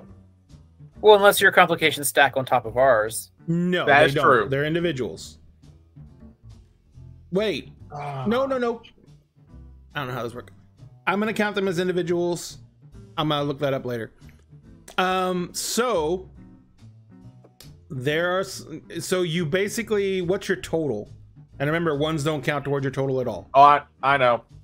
My total is an 11, and I don't have anything to add to it because I used my big damn hero dice last time. You don't have any more big damn hero dice? No, I didn't get it back. Gotcha. All right. If only. So, here we go. Oh, this is going to go well. Actually, this is the situation. You are monitoring long-range sensors. Yep. You are pretty much trying to monitor traffic and monitor. Well, you're monitoring for ships. Ships not broadcasting, ships that are not doing the expected. And you are not picking up anything, really. I mean, you pick up like other ships that are coming and going from Niska's, the usual traffic that you normally see, but you don't pick up anything coming in from anywhere else. Oh, that could be a good and bad thing. But you're fairly confident that you're doing everything you need to do. All the knowledge that you have, you're applying to what's going on, and you're fairly confident that you guys are in the clear. All right. So are you as you guys get out into the ship lanes proper, which is basically getting far enough away from the station so you can do your burn to turn the drives on. You guys get out there into the shipping lane. You fire up the engines to full capacity. You do your initial burns to get underway, getting yourself up to speed, and you're pretty much on, like, you've gotten this course laid out according to what Mariana and Clayton both got from their different intelligence sources. Clayton from his previous knowledge, and Mariana from her, combing her friends and associates. You've got a decent course plotted, and the big thing you made exception for is any course corrections that had to be done at the last minute to be able to maximize fuel capacity, etc., etc. So you guys are fairly certain that you have a good, strong situation laid out. You've got your other course correction burns laid in. The next one's not for 2 freaking days. Because remember, this was a 2-week trip. Yeah. So the next one's not for 2 freaking days. But everything goes very, very smoothly for those 2 days. I'm assuming that you can't be at the sensors the entire time, Kel, but you can set them to automatically read. Yeah. So you basically just leave the sensors running and you have it set up to ping if anything comes up. Clayton, what are you doing in the downtime? The same things Clayton's been doing. He does have a lot. We have all of the non-perishables from the farm. Mm-hmm. We also have all this new protein. Yep. I'm cooking, chilling, media, playing music. I'm very much just, as always, keeping busy. I don't know how to not. Mm-hmm. So I imagine the protein stuff as like spam. Honestly, it's pretty close. It's like, if you recall, like that first episode, it's almost like a giant chocolate bar almost. Yeah. Well, it's basically a protein powder that can be added. Liquid can be added to it to make it into something else. It can be like turned into a loaf like spam. It can be turned into a stock for cooking. You want to know what I imagine the protein to be like? Disgusting. No. I mean, but 100%. Like, you guys remember the original Power Bars? Yep. Oh yeah. Yes. Yep. Like, that's what I imagine the protein is like. Like, it's not really meat. It's just like protein that's like oozed out of an extruder into like a bar format. Oh, we definitely stole your entire spice rack though, so I've got shit to work with.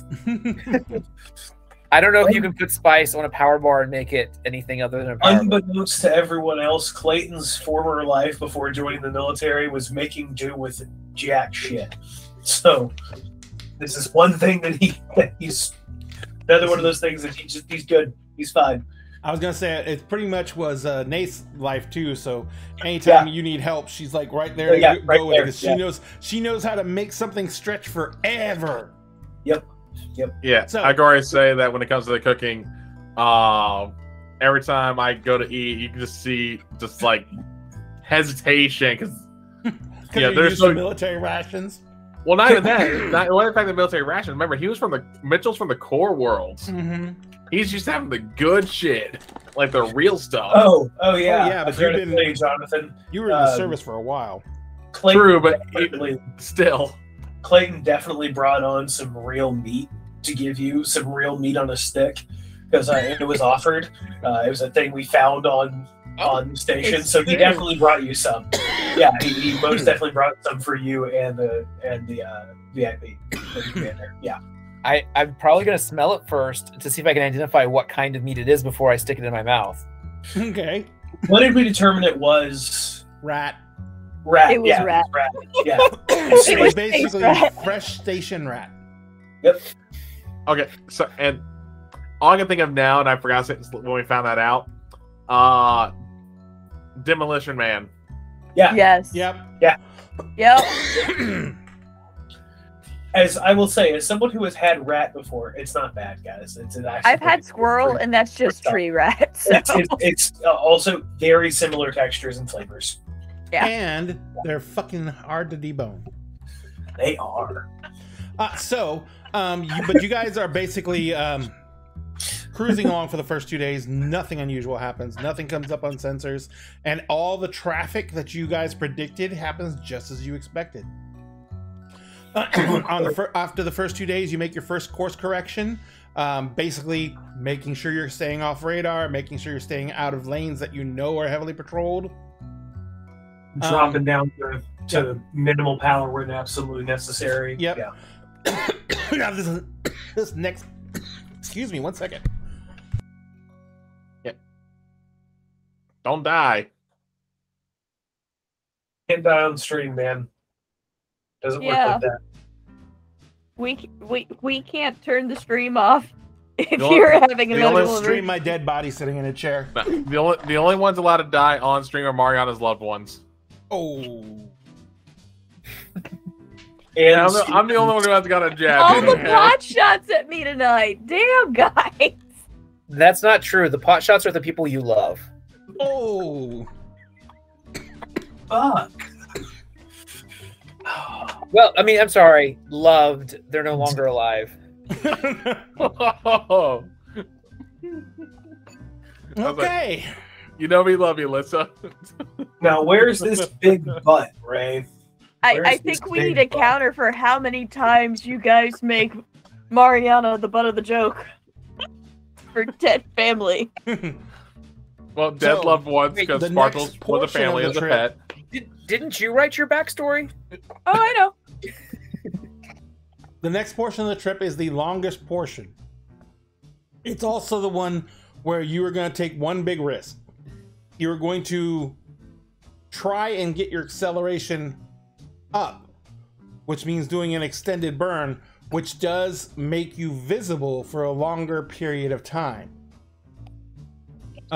It's a trick that everyone does when they're trying to make up time, but it's something that smugglers rarely do, because it basically creates a giant trail in space from when you do it. Okay, so then launching the Crybaby about 30 minutes or so before we're going to do that's probably one of the better times to launch it, because if we were ever going to get caught, that's probably the window to get caught in. And I'd like the Crybaby to be a little bit far away by the time we could possibly start getting caught. So even if we get caught at the moment we first do it, they still have to leave to go help. And if we get caught an hour or two into it, it's still within range they would have to go help. Okay. So basically, you're going to go ahead and set the Crybaby in motion about half an hour before you actually go do the burn. Yeah, because I need it to be far enough away that they actually would have to like cut tail and run. Got it. And are you still going to do the transmitted signal to start the crybaby, or are you just going to set a timer? No, I'm still going to do transmitted signal. Okay. So you put the crybaby out, set it on its course. 30 minutes later, are you triggering the crybaby the moment you start your burn or before you start your burn? No, I'm only going to trigger the crybaby if we need to get away from the Alliance. Like something pops on the radar. Gotcha. So you make the course corrections. You prepare for your hard burn. Nath rolls the engines up, gives you the all clear. For Atlas, goes for full burn. The ship accelerates, and you guys basically are, doing that whole period where you're kind of pinned to your seats as the ship builds up a large bit of momentum. Right as you're cutting the engines, making sure that you're staying completely on course, doing all the corrections you need to do right after you do a major burn, which is making sure you stayed on course, making sure that everything's tracking, making sure that there's nothing odd about the ship's situation, vibration, etc., etc. So everyone's doing their due diligence on everything. Right as you guys are, getting through, tying everything down, everything like that, you actually get an active ping, Cal. Yeah. That there is a ship where it should not be. Am I able to discern what ship, type of ship it is based on transponder signal? No. You have a ping that there is a mass in your path that you will be encountering within the next 5 minutes. All right. You have two choices. You can course correct again, or, well, you have one choice. You can change course. You do not have enough time to decelerate. All right. Is anyone up near the console with me, or is everyone down? I'm assuming since the burn is just happening, that Atlas and Mariana are up on the flight deck. I'll let you and Clayton decide where you are. All right. Well, I would assume that the sensor station is probably up on the flight deck. Yes. Or rather, so I would definitely be up there. You had it set to just ping you to let you know. Oh, okay. I thought you meant it's going off on the station itself. The sensor ray is going off. Yeah, but so, I'm getting a direct. Either Atlas or Mariana could see it, but it's also pinging you. Yeah, so I would say that during the downtime, outside of when we had meals, stuff like that, I'm probably still just kind of I guess making my room with what little we have. Gotcha. But as soon as I start hearing, getting the ping, I bolt up to the deck to actually read it. I let Mariana and Atlas knows, hey, we got something dead ahead. We got what looks like a ship dead ahead of us. Pull up the sensors and try to see what he's talking about. You do see on the long-range sensors coming up quickly, down to 4 minutes before contact, there is a decent-sized mass of metal up ahead of you. It's not directly in path, but it's going to be close enough that if they start a burn, they can catch you. I say with it being just a few minutes ahead, can we see it from the flight deck, or is it still too far out? No, too far out. Okay. So double check it. The based on the distance and the mass of metal we're talking about, are we talking about something that's the size of a starfighter, a ship like us? It's either it's something along the size of a cargo hauler or bigger. But when you say or bigger, things can get up to the size of a whole almost Alliance city floating in space. I mean, yeah, it's not a citadel. It's not a citadel. That would ping way before this. So basically, cargo ship or extra big cargo ship. Cargo ship, big cargo ship, cruise ship, Alliance, larger Alliance patrol vessel, troop carrier. Yeah. So we're talking like liner. anywhere. Yeah, we're pretty talking anywhere from like a box truck to an 18-wheeler essentially in starships. Oh, no, he just said a liner. He basically went from like our size all the way up to something that's like a little bigger than a luxury yacht, but smaller than a cruise ship. Yeah. Okay. Yeah. Because we're not talking about like cruise ship level, but we are talking like probably carrying around maybe the bigger scale, like 50 people in a cruise type of capacity. I'm guessing is about as big as we're getting. Yes, and remember these aren't cruises. This is like just transporting people from point A to point B. No, I know, but I mean like I meant like the scale of a ship. What you'd expect a ship to need to be to take 50 people in a cruise type effect. Yes. Yeah. So it could be small or it could be kind of big. Down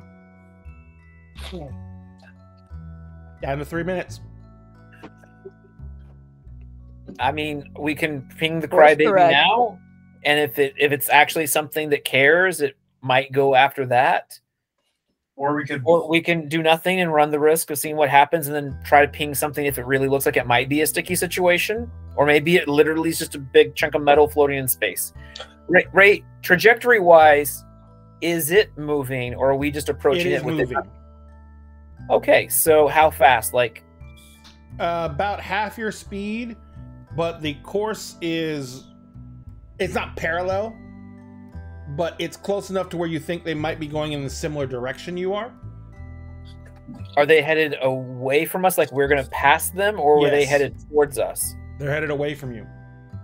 But you're catching up to them fast because of your boosted acceleration. I think we course correct, and if we have to set off the crybaby, we set off the crybaby. Because I'd rather not waste it. Yeah, I would say like have hand on the trigger, just don't pull yet. Yeah. How much do you want to course correct?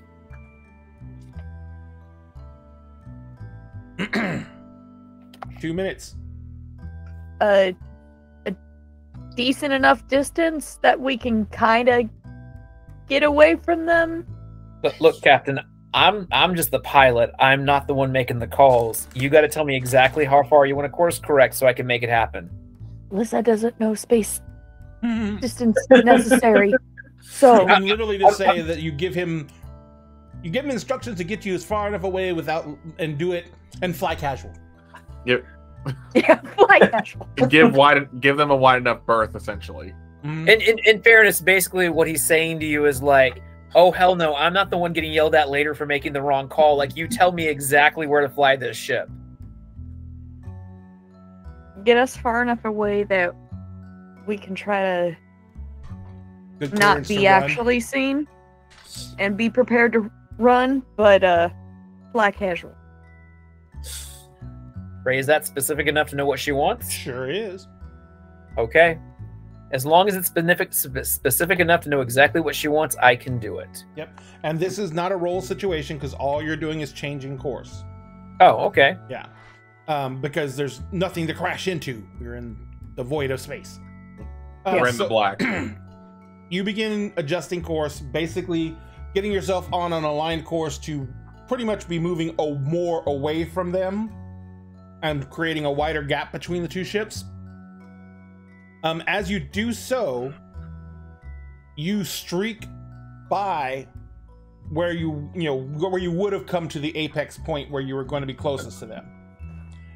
As you do that, you instantly pick up on the sensors, hard burn, course correction, hard burn, and they are literally on your tail.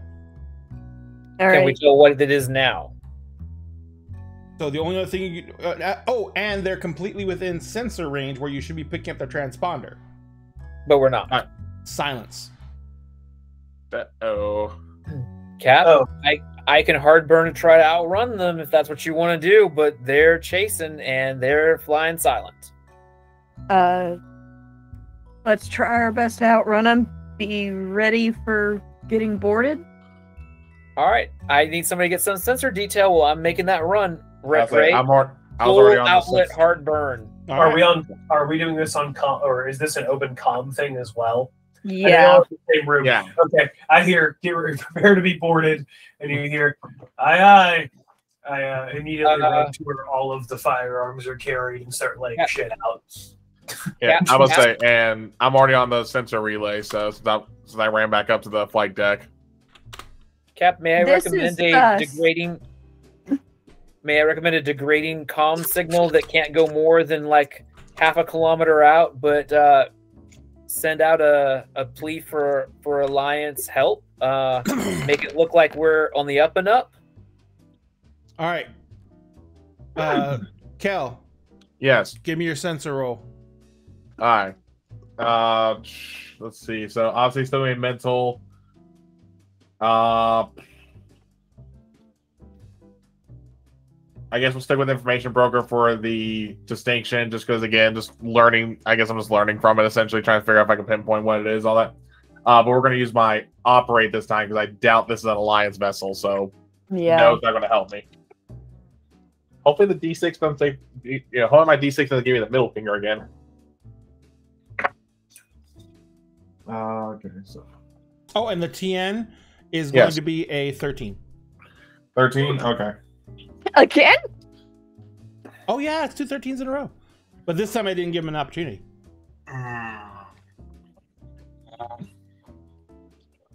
So didn't roll once, thankfully. Cool. Hold on. You said it was a 13 was your TN? Yes. Okay, because regardless whether I buy the third dice or not, I'm still not going to beat it. But you're not beating me by 5, though, because if I don't spend the points, I'm only going to be at 9, so that's only 4 points. So it's up to you. Just going to leave it at the 9? Can anyone help this boy? Yeah. Can I? Oh. Wait. I have nothing of benefit here. Nothing. Some of us are flying a ship. My dice just freaking hate me today. 1 sec. Oh no, I'm don't worry. That's why I'm not saying anything besides the fact my dice hate me. That's truth at this point. Out of stock. Because there's Lend a hand has been redeemed. okay. That just adds 1 to my current roll, right? And I'm checking it right now. Isn't that what we Yes, said that that's was? a +1. Okay, so that means if I do buy my third dice, that puts me at 13, so I match it.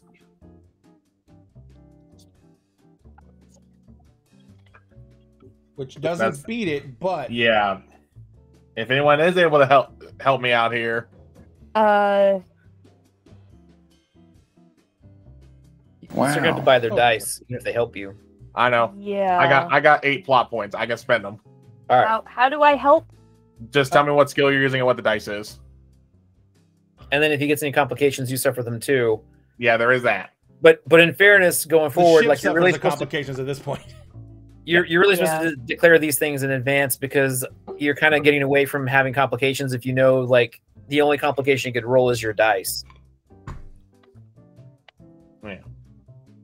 Yeah. So Wait, do you have any big damn hero dice? Nope. Nope, he's out. Used them last game, didn't earn them back. He hasn't rolled as often as the rest of us. And whenever I do roll, I don't do He well. He also hasn't had much of a need to. And whenever I do, I don't roll well, apparently. Have you Anyone tried able to tuning up your dice? Anyone able to Do help? you have a dice jail? I gotta say, I don't know of a skill that I could use to benefit you from.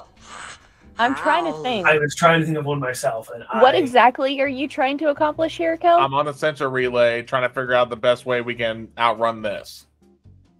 That would be what skill?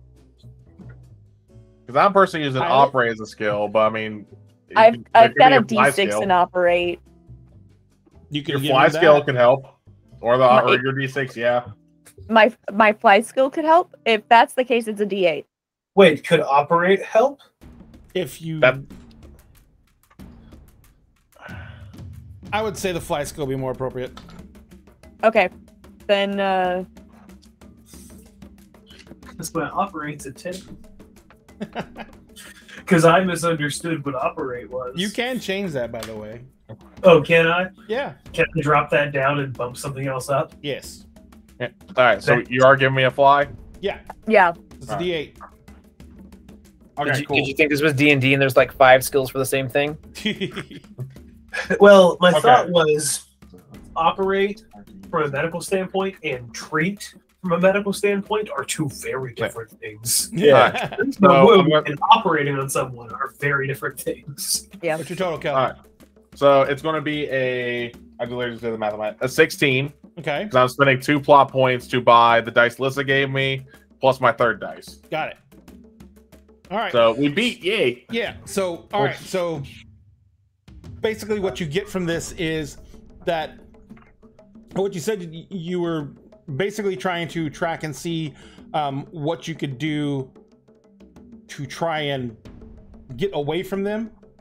Yeah, like the best way we can, without going, I guess. I'm trying to make sure we don't use up too much fuel trying to get away from these guys. Like the most optimal path to evade them. Okay, so you're scanning pretty much every single direction, trying to find out if you can put anything between you and them, slingshot around any rogue moons, anything you can do to get away from this.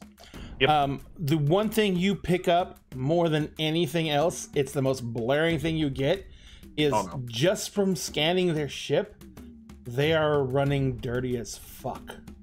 No. Oh, no. Oh, no. Can you tell us this? Do you say this immediately? Yeah, well, see, I don't think Mitchell would know that. There is lethal amounts of radiation coming off that ship. Yeah, I know Mitchell may not know his reruns, but I'm definitely mentioning that they're running dirty. Going like... Mariana hasn't encountered Reavers before, so... I've definitely heard of them for sure. Yeah, like, Mitchell's heard stories being from the core world, but as far as Mitchell's concerned, they're essentially just boogeymen.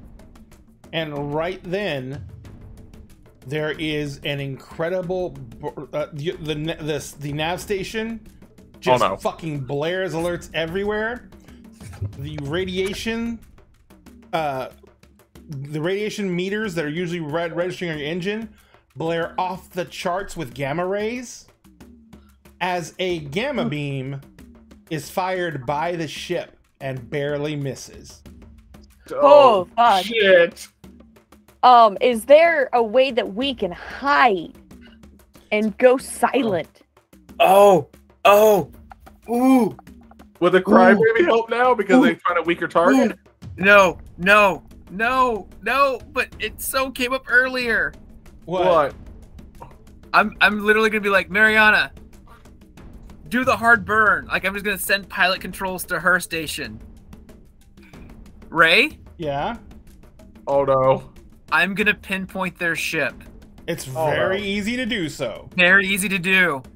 I am going to send Navcom random ass burst transmissions directly into their Navcom, and I'm going to overwhelm it with like crazy data that will prevent them from being able to do any trajectory and should shut down their ship's ability to fly, just like that crew had to dig all that shit out of there that last time. You literally told me that not even like 45 minutes ago. Congratulations, I'm unpacking and like blasting them to hell with it. Let's see how good they are at digging code out of a computer.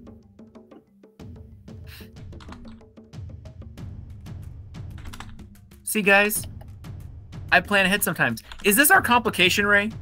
Yep. Yeah, but I say for sure, well, this is our complication. Was this complication from my role or Jonathan's role? Or my role? Yeah, this could be. This is a stack of complications from everyone's roles. What? Knock on wood. What ranking of complication? I've never had a complication. Before you roll, what rating of complication? I'm using 3 separate complications. 2 of them are a D10 and one's a D8. Well, but so they're all different complications? They're all complications. They're all the same complication from different people. So are they a complication or 3 separate complications? 3 separate complications. Okay. So it's a D10 and two D10s and a D8? No. It is a D10, a D10, a D8, a D8, and a D6. But the complications are 2 D10s and a D8, correct? Yes. Wait. Thank you for reminding me. Wait. Yeah, I missed 1 D8.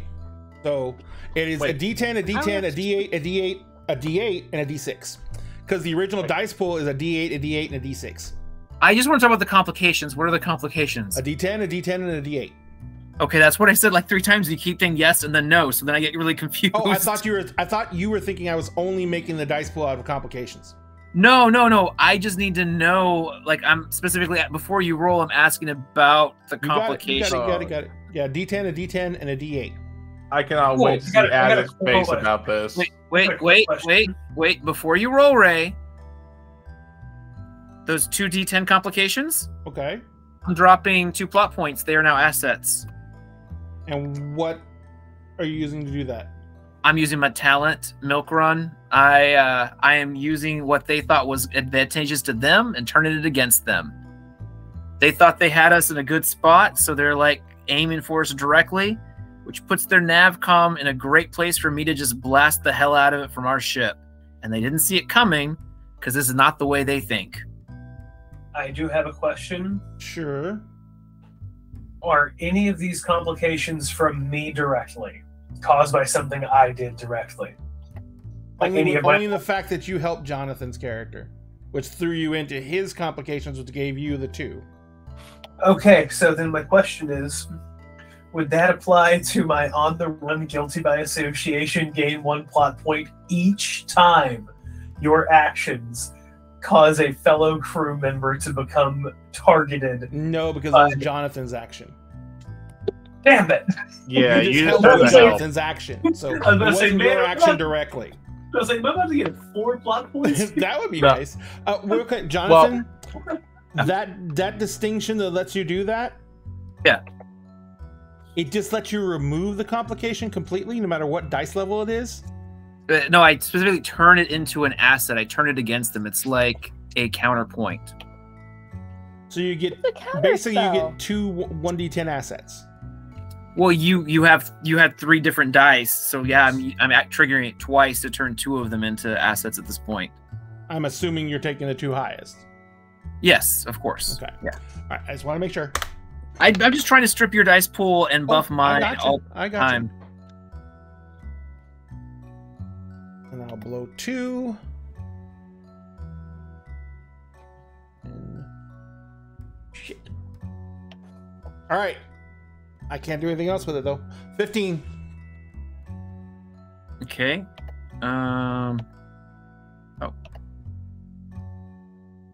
This is almost like also like playing a adversarial board game with people. With I was gonna say it feels a lot like MTG with counter spells. How we're counting it's how we're counting the dice pool with the target numbers. Yeah. Feels a lot like, all right, I've got trample. You know what? I'm going to go ahead and use my big damn hero dice. Oh. You didn't want to stick at a 19? Nah, I feel like it'd be, that was not even as good as I wanted it to be. It got you high enough, though. Yeah, it did, but I mean... I know. But what I'm saying is, oh yeah, you don't get that one back, though. You get my highest. And you strip me of my D10, so you now got a D8. That's fine. It's still useful. All right. So you raise the stakes. Go ahead. You know what? I'm just going to go ahead and spend the last plot point I have, and I'm going to go ahead and keep the 4. So you got a 5 and the 19, which is a 24, plus the 4 is a 28. I got a 15, which means you needed to get a 25, which you got. So now you've basically raise the stakes twice. So you still get the D8. Yeah. But you get to basically dictate the scene of what happens. The only thing I will say is you cannot destroy their ship this way, but you can definitely cripple it. You broke up, Jonathan. Oh, I said that wouldn't even make sense. So Mariana grabs the terminal and starts taking care of piloting. and I just like start furiously like typing away as fast as I can and broadcasting that burst. And then the next thing you know, like the ship just stops the hard burn from behind us. And it's like nothing's happening on the ship. Maybe everything's locked out. Maybe they're just trying to fix stuff. Maybe just navigation's down. Who knows? But they're not doing much of anything at the moment. And we're just sailing off with them just coasting at their last course. I mean, I don't want to like over narrate. I don't feel like that's your like scene, what brother. But I feel like that's what's going to happen. I mean, and then I'm just going to like look at everybody else. They're dead in the water for probably at least 30 minutes, if not longer. Highly recommend we change course a little bit and get the hell out of here as fast as we can. Well, we just changed course. Technically, we could change back to our original course and keep going the exact direction we were going. We just can't do a hard burn. Remember, you never decelerated, so you're still moving at the same rate. Yeah. Yeah. So technically, if we just adjust our direction back to where we were going, they probably shouldn't be able to track us at that point, right? Because we're not doing a hard burn any longer. We're just kind of coasting off of that speed, right? You're gonna have to do at the rate you're accelerating and the speed you're going at. You're gonna have to do a bit of a hard burn. Because remember, you're not just countering your forward momentum when you turn. The ship turns, Yeah. and then you have to counter forward momentum and counter it with the angle that you want to take next. So Yep. because of the velocity you're traveling at, you do have to throw out a bit more energy than normal. That's the problem with moving at this speed for course corrections. If we're going to be doing something, we need to do it now while all the systems they've got are probably still down. I mean, I don't know how good of a programmer they've got over there, but what I threw into their system, it's going to take them some time to dig out. If they know what they're looking for, and if they know how they got shut down. And if they don't, it'll take them even longer to figure out how to get everything back online. If that ship is what I was thinking, if that ship is what I think it was, I doubt they have anyone on that ship currently in a state of mind to fix their computers. Yeah. Well, that was radiation. What they just did, that was some fucking reavers. I say as I am now like just got into the bridge and have like every gun from the entire armory on me, like ready to hand them out. You're like clanking. I have been running up. I don't know if anybody can tell me what the correct Firefly response is, but as soon as you say those are reavers, my character is basically like, okay, boomer. Okay, boomer. Well, hold on. Mariana is like this. Like as soon as the mention of the running dirty was brought up, Mariana knew exactly what these fucking were. Yeah. She's seen them before. It's terrifying, and she's already in a bad state of mind, and she is visibly shaking right now. I set one firearm down in front of you and hand you a cigarette. Just light it and pick it back up. Do I need these or not? Well, where is it? If that's a ship full of reavers, they're not fixing their shit. It's not going to happen. Their brains are having just here to kill and eat. That's it. I think let's keep them out for. I instead of setting down all of them, I just put one for each person. Kind of, I put a rifle for each person, and I go back. You see me kind of like slump a little bit, walking down the stairs. Just So Jonathan, you're sitting there at the helm, getting ready to make the course correction. Kel, are you still at the comms? Not comms, but the sensors. Yeah, because what I was going to say, I just want to make sure I found the phrase. Because one, upon hearing Reavers, immediately is going to say Goram, just like yeah, getting spread. But then two, I'm not even going to try and pronounce it because I know I'm going to butcher it. But in manner, Prince saying "Mugless goat of all mugless goats," like just going like, what the fuck? Because I said, as far as middle class, like I knew there was like, wait, those are real? I thought that was a joke, a bad story. No, they surely are real. Very much I've seen their ships blown to hell and back, and seen a couple of them before. It's not pretty. And upon hearing that, even though I've Mitchell's definitely seen a lot more, that whole bit, I just go like pale in the face on that part. But then after that, just kind of shake myself back together and get on the sensor. I'll say at this point is just making, especially because how long have we been flying since we lost one? I'm assuming like this is just after, right? So like maybe 5 minutes. Yeah, maybe. So I would say my main thing would be like giving enough time, like just checking the sensors to make sure they haven't gone on our tail again. Okay. Like that we actually have lost them. You fire up the sensors. You reverse the sensors. You start doing the more long range readings behind you. Jonathan, you're setting the course correction and making the burn. So let's go ahead and do these separate rolls real fast. For Jonathan, oh shit! Am I making a pilot roll? Yes. Mariana will assist. Oops. So if you're assisting, you just got to figure out what dice you're using that's not a fly skill, because it can't be the same one that I'm using. It can't be the same one. Okay. Correct.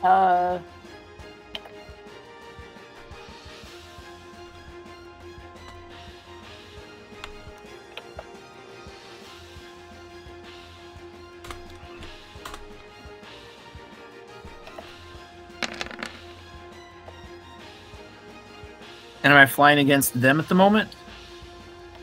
No, you're just trying to make the most efficient course correction you can without burning a fuck ton of fuel. Your difficulty is a 16. I'm getting low on fucking dice. Or points. Good. And then for Kel. Would it be no or would it be survive? What's your no? 8. No, I mean, you can't get a specialization at 8 or you can get it at 10. 6. No. Specialization. No. Oh. When you get first, she's got to get the specialization. Yeah, it's at 8. So your no is supposed to be assigned something, like no blah. It's trade guild, but yeah, I wouldn't help with that. If your no is high enough, you get a specialization for free. If it's not, you just have a no skill with no specializations, which means that you use the skill, but you never get to roll the d6. Yeah. But to say the assignment is just to add the d6, correct? Yeah. Because all those points we got during character creation for distinction. For each skill that was a D6 or higher, we could have spent a point to add a specialty to it. Like for example, I did fight close quarters because I had that above a D6. That's what that whole there. Specialties don't think you can use a specialty dice on helping though. I think it's just your generalized skill. Yeah, this is only a generalized skill, not specialties. What I was asking for is she had what her no was in. Ah. Yeah, my no specialization. You can have multiple no skills, but they all have to pertain to something. You have one no skill. You can have multiple specializations, which will always add d6s to it. Got it. Okay. So, Kel, your TN is an 11. All right. Well, same thing's going mental, operate, and information broker. Yes. What were you helping with? Does Jonathan get to? Well, did you have something you can give to Jonathan then? Either perform or survive. I'll let you give survive. Okay, so it's a d6. And Kel, what's your total? My total is because what did you say the TN was again? 11. 11. Okay, so. I got 13 just with my dice, and I won't be able to beat it by 5 anyway. So how many dice was in your pool? Just 3. Do you spend an extra for the third, the second? No. Well, no, because my mental's a 10, so I rolled a 9 there, and then I had a 4 on my D8, hence 13. Oh, got it. So you equaled, which doesn't beat. Oh, sorry, it's 11. You said it was 11. It's 11. My bad. Yeah. So no problem. Jonathan, what did you get? Jesus. 24. Holy damn! But look at how I got a 24, because that's the funny part. That's all I'm looking at. Yeah, you maxed out 3 dice, and then you rolled 2 2s. Boy! He maxed out a D12, he maxed out a D8, and he maxed out his D4. Yeah. But that's the tricky one. That's That's the the one that screwed me every single time I've been dumb enough to try and get myself a plot point that way. I've gotten a 1 every single time I rolled a D4. Because I can do the same thing. I can burn a D4 instead of another dice. All right, so yeah, you got a 24 and I got a 16. So yeah, you are going to be able to do whatever course correction you want. At the same time, Jonathan is engaging and firing at the course correction. Kel, your Mitchell is on the sensors, and the first thing you notice is that the ship has gone from being just sitting there to having course corrected itself and hard burned again. And as hard as it's hard burning, the people inside that ship are experiencing close to 8 Gs. Ooh. 10 Gs is lethal. Is it hard burning after us correctly? Yes. Fuck. Hold on. Yeah, you said how many Gs is lethal? 10 to 14, depending on the person. If we decelerate and just get out of their way, I don't think they have the physical capability to correct themselves at this speed. Corey is saying this. You understand that to decelerate, you turn the ship completely around and fire the engines in the opposite direction. Yeah. Which was going to subject you guys to a shit ton of Gs. Yeah. These ships don't have inertial dampeners. Yeah. Like no ship in Firefly does. Yeah, that's it. Yep. You will splatter yourself against your inside of your own hull. Well, Corey, we're all in chairs. We're probably strapped down at this point. You'll but either splatter way, yourself in your chairs. Yeah. In both meanings of splattered, probably. Yeah. Actually, a friend of mine was in an experimental program where he would literally do G-force stress tests for the Air Force, and he once took 16 Gs. Good God. On purpose. Your internals. Yes. Have to be so terrible after that. Yep. He had his entire back was one giant bruise, the back of his calves.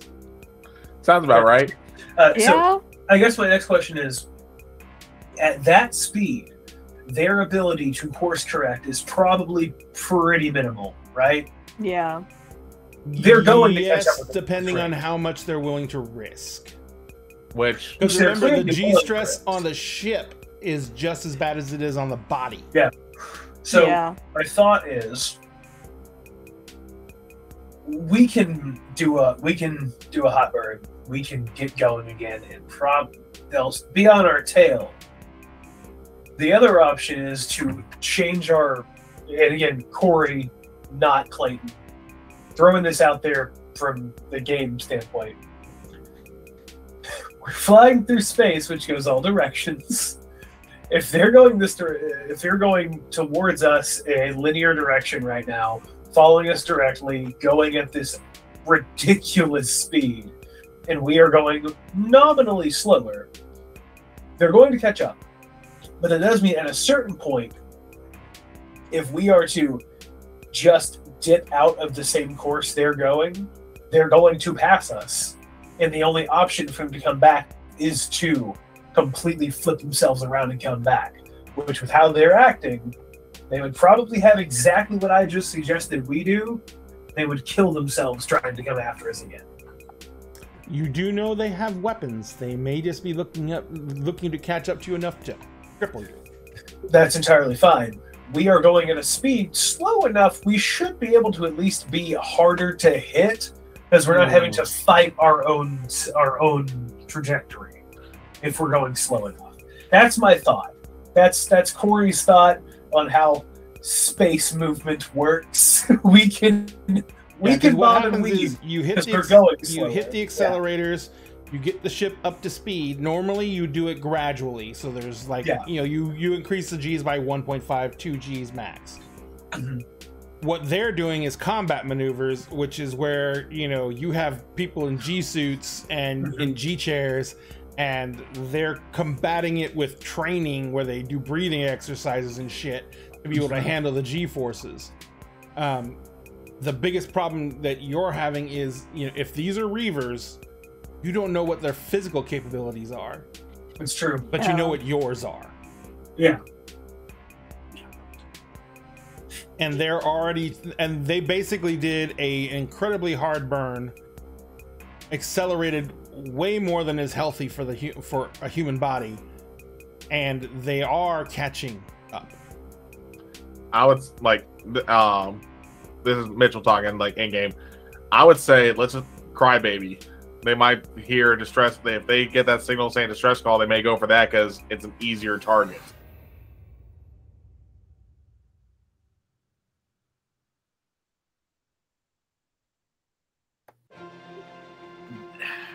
I don't know. I mean, they're pretty intent on chasing us right now.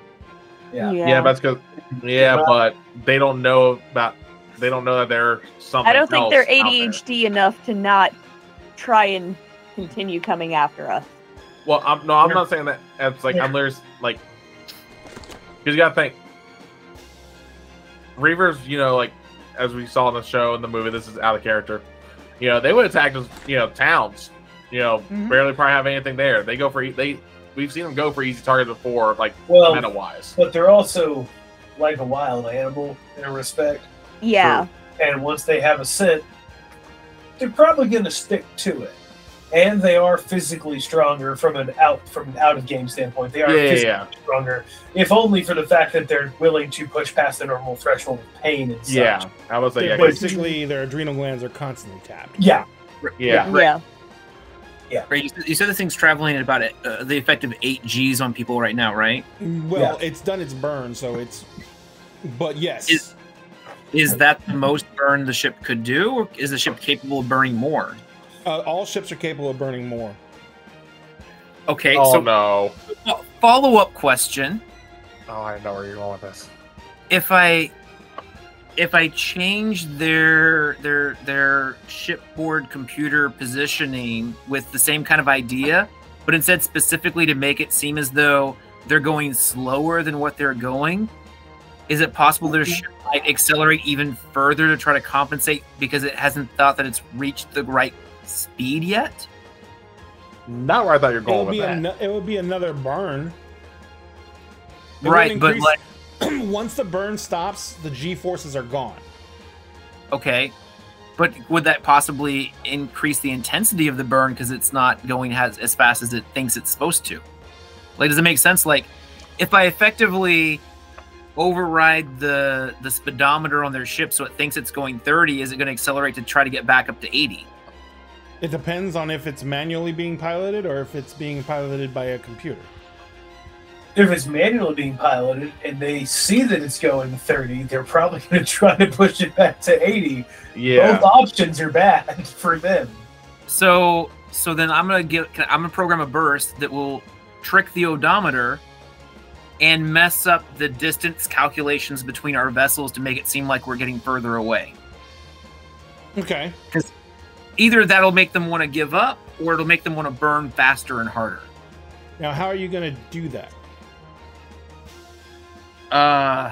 Well, isn't everything relative positioning? So can I change it the same way I overloaded stuff? Can I just change the way? No, the way the nav signal works, it scrambles their nav system, as in they cannot plot their own courses until they find out what's causing the issue. So they can't force in a new course or anything like that. You can't override their nav system and make them go where you want. You can just stop them from knowing where they're going, which apparently they've somehow fixed very quickly. Yeah, very quickly. Yep. Yeah. Within like 3 minutes. My assumptions, they had something already set up on board from something on the ship originally, kind of thing. Something that took care of it immediately is my assumption. Is there a way to try to hack into another ship remotely? Not very efficiently. Well, that doesn't mean no, it just means not easily. True. Okay. So first off, you need to gain access to their systems. How are you doing that? We could try to communicate with them. Okay, let me rephrase that. First off, what skills do you have that would let you try and figure out how to gain access to their systems?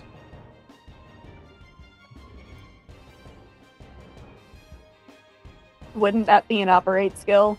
Yeah. What if I encode the like the virus I want into a transmission that they'd have to run through like the shipboard decryption software, which means they'd have to run a program on it to decrypt it. How are you going to get that virus into their network? Well, yeah, they have to open the email for the Trojan horse to work. Have to open the communicade to try to decrypt it. Like if I think send they're going to open a decryption though? You have to make sure that they would actually open it for it to work. If that ship just... What are you trying to... what their I'm nav saying is, how are you going to entice 3 them minutes. to open it up? I'm just assuming they're going to want to know what we're transmitting. I mean, you can try that. Actually, I'll just tell you, that's not going to work. They don't care what you're transmitting. That's what I'm saying. I don't think they care. Literally, the only way to really get in and the things you can do to them externally is the biggest problem with doing the NavSat scramble situation is it fucks up your nav at the same time. But since you already know where you're going and you're not doing a slow burn, you don't have to worry about it. If you're only fucking your nav up for a second, then it's going to reestablish connection. You're fucking their nav up for a second to make sure that they kind of like get blown off course and you can run faster. The next portion of it is if you're going to get access to their system, you need to be able to backdoor their system, which means number one, you need to know what type of system they're using. Number two, you need to know what type of ways there is to backdoor it. And number three, you need to know what their vehicle, basically their vehicle ID is, so you can get access to the computer system. Have we need their VIN number. What class of ship this is? Huh? No, this is a fucking Frankenstein. This It's looks like it's been chopped up from a bunch of different ships and put together. Do we see anything resembling a Firefly? No. Because someone here. No, all the ships look older than shit. The only things you really got to see for the few images you got is you got close enough for the visual scanners to pick it up. You see that it is several old freighters that have been cobbled together and a bunch of really fucking huge drive systems. You also see that there is at least one radiation cannon, which is probably what fired the gamma ray burst at you, and what looks to be a giant harpoon. Great. Just Hey, let's Hey, clean Atlas, that off by putting it through the wash. How would you metaphorically describe yourself? You describe yourself as, a candle in the breeze, perhaps. A leaf in the wind? Maybe a leaf in the on wind. God damn it. Sorry. It's okay. So what are you guys planning? I do have a question. Sure. Okay. That radiation cannon, gamma gun is what I'm going to call it. That gamma gun. Mm-hmm. Have I ever had experience with something like this? Do I recognize what it is? Gamma rays Do I know? are a byproduct. A lot of times are a byproduct of nuclear reactions. Well, I mean the gun that he had, the weapon they just used to fire at us. Yes, I've seen what it was. We got missed. Have they cannibalized their engine to make this? They've cannibalized the drive system in order to make this gun. And that might be why they have so many giant drives on this thing. Yeah. So could I assume how many times they could fire that? As much fuel as they have for those drives. Yeah. And he said they have how many drives that I'm saying? 3? 3 big ass drive engines. You have 2 on your ship.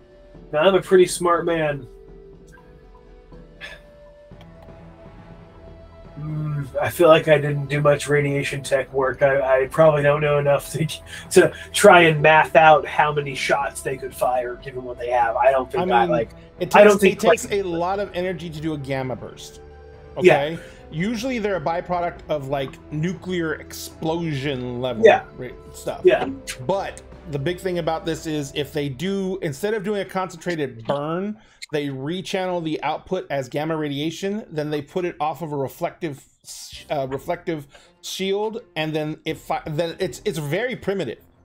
They basically fire the burst into a reflective shield, and the burst shoots out the cannon and goes straight. That's all. And technically, that gamma burst is going to go until it hits something. Yeah. It never stops. Yeah. Yep. Somewhere in the universe, something's going to get fried. Realistically, there's a sun somewhere that just got more gamma radiation than it was already giving off. I mean, realistically. Yeah, or a black hole that ate a gamma burst. Yeah. Okay, so my thought is... Poor little Henry Crabgrass got burnt to a crisp. Without consent.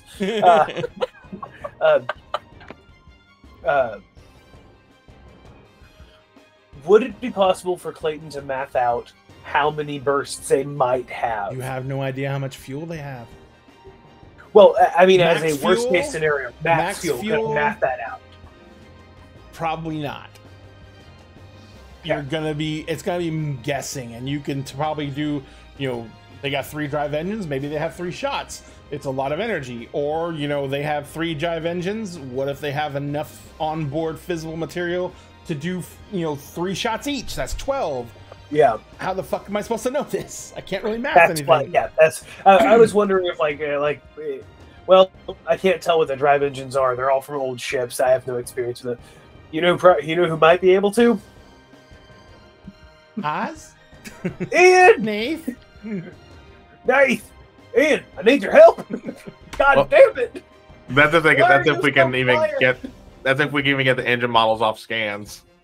Well, it's midnight, which is when we normally end. And it's a good place to stop. Because now you might need Nath. Nath! Yeah. Nath, I need your help up here. Yeah, right. I cannot wait to see Az's face when I'm going to mess with What's happening to what? We're what? Yep. I'm going to mention, I'm just going to put one word in a message going, reverse. She's hopefully they're asleep because they were not feeling well, but we will see in this a little bit. Ladies and gentlemen, thank you so much for having stuck with us tonight. We are going to go ahead and call it an evening for now because it is getting late and we all have things to do and lives to lead, but we were very happy you were able to join us. Liz. Hi. Where can people find you on the massive interwebs? Hello. You can find me as Geek Girl Lissa on all the social media places. My primary are TikTok, Twitch, and Twitter. And you can find me on multiple actual plays. Obviously, I'm here every other Friday.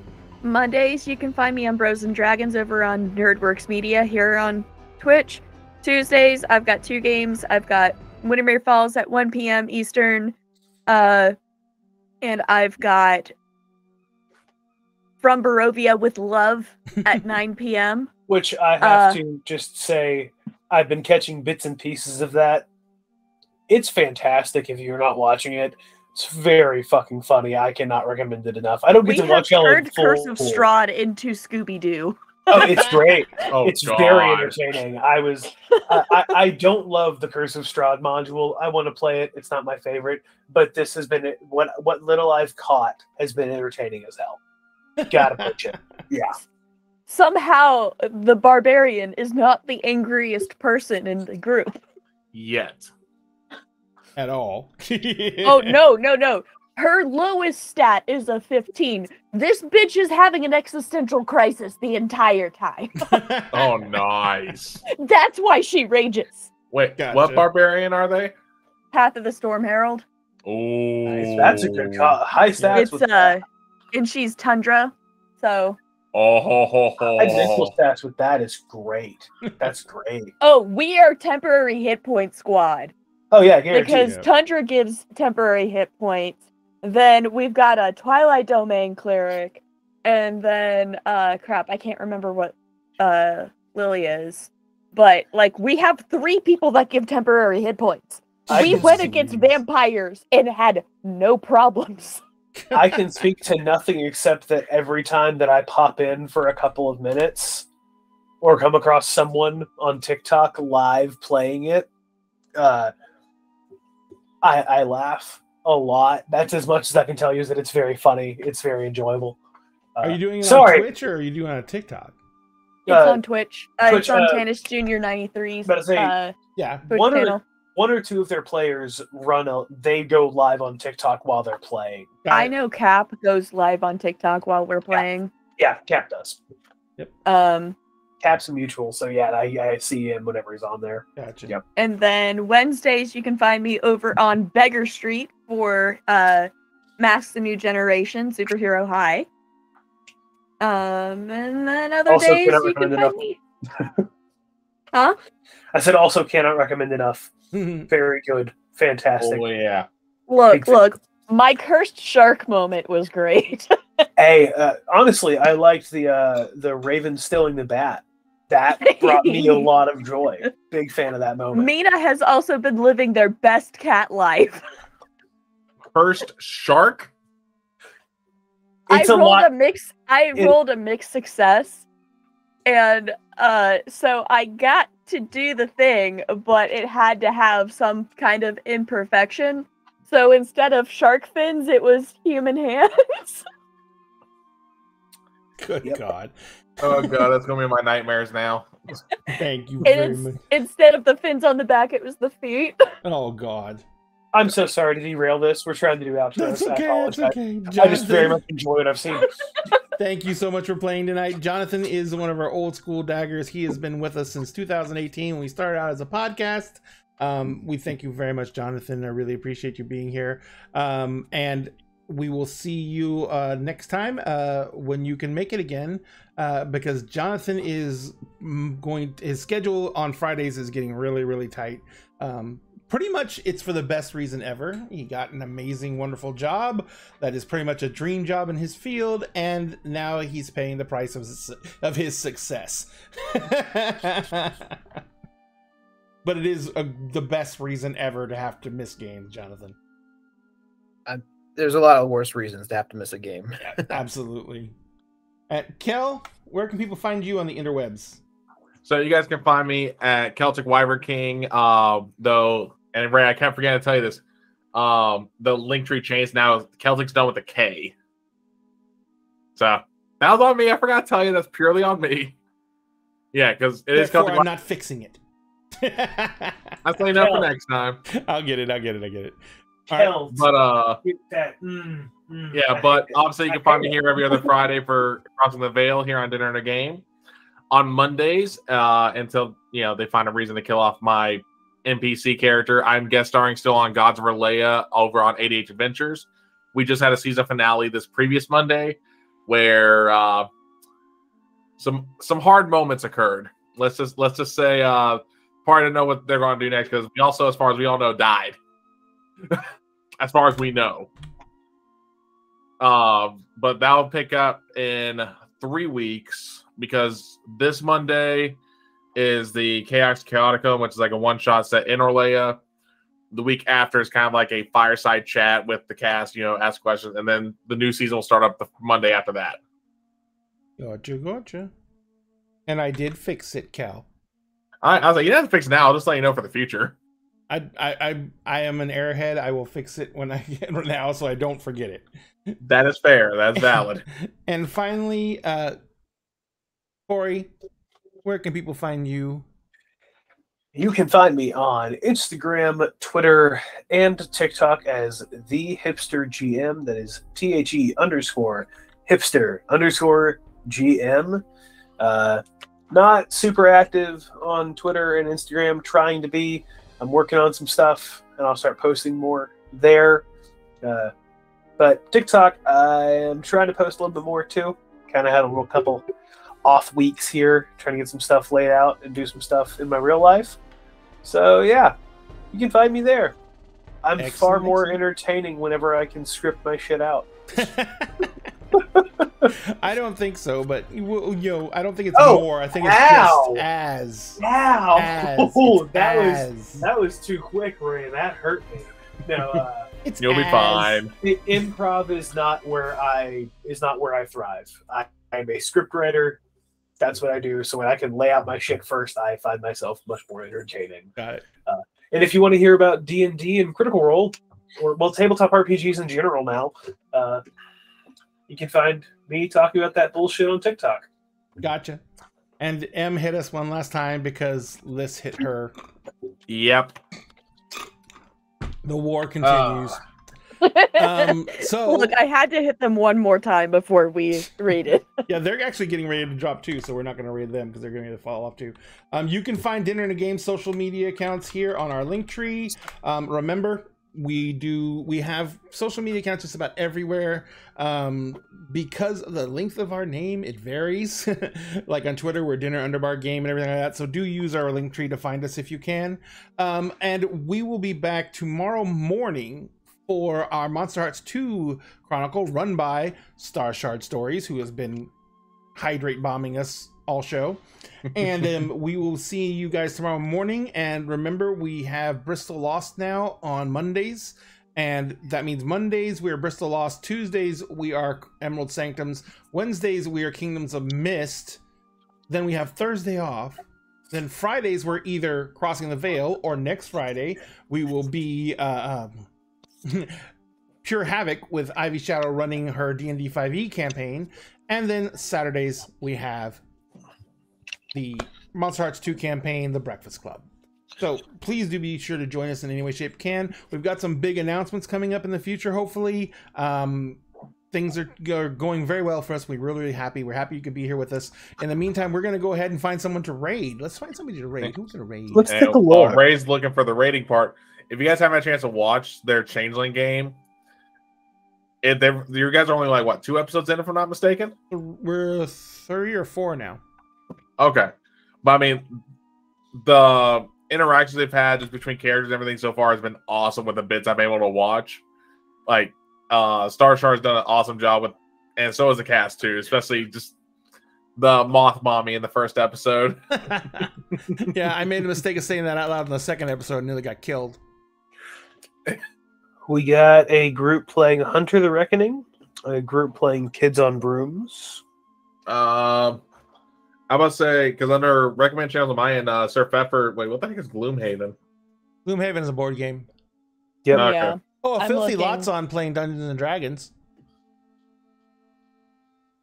And Rosie Quartz is on. What's she doing? Cult of the Lamb? Yeah, they, every time I've seen them get rated, they've been on Cult, which is, like I said, it's a good game. Especially because the Twitch extension they have on there where you can actually, have followers that named after you. Yep. Actually, I haven't rated Rosie in a while, so let's go ahead and rate Rosie. If no one minds. No, that's fair. I think it's been a couple months since we've rated them, so. Yep. All right. I'm literally just looking through the TTRPG tag and looking for people with under 30 viewers. That's what I was looking for. And all I was doing is looking through my friends as well, so. I was looking through my friends mutuals. first. Yeah. Because I wanted to see. As soon as you hit raid, I'm going to hydrate them. That way they can't reverse card us. All right, so ladies and gentlemen, we're going to jump over into Rosie Quartz's channel. If you do not know Rosie, Rosie is a variety streamer. They are a spicy content creator, and they really advocate for the spicy content creator community. They are very, very sex positive. They are very, very, very, very helpful to people in that community who are having troubles with situations like, Bank of America's closing down their accounts and Wells Fargo closing down their accounts and making it harder and harder for them to earn a living. So please throw them some support. Give them a follow if you have not yet. They are hilarious, especially when they're playing horror RPGs. No one quite screams as shrilly as Rosie does when she's playing Phantasmagoria, because that hurts my ears sometimes. But they're hilarious, and their community is amazing. So if you can, give them a follow. Remember, at Dinner and a Game, we always save you a seat at the table. Please do what you can to stay safe, stay healthy. surges are now a permanent part of our life. We want you to be careful, practice social distancing, wear a mask when you can.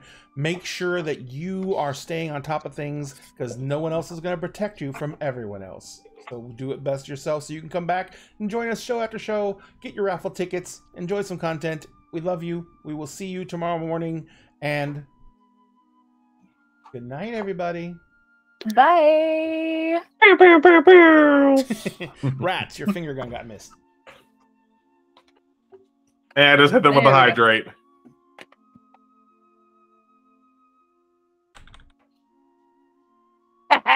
Double hydrate because I had just gotten them. I've never been to one of their streams, so I don't have anything to hit them with. Oh, I mean, we play on Beggar Street. Oh, they were hydrating Beggar Street. Oh, yeah. Well, I only just did it. It was mainly Lissa. I was innocent until the very end. Innocent. Okay, in terms of hydrate, considering that's my normal stick at this point, I was innocent. Oh, you know what we did? Before everyone leaves, last week's episode, what the fuck are we naming it? Felt when she saw I do. Yes, I still have to do that. Because again, we had a couple ideas. There was Deal the Devil. Corey had a really good one. Maybe. Yeah, she rated Formative Fox. But I hope everybody's doing good. You right? Thank you so much for coming to Squishy. Ah! All right. There's so many squishies.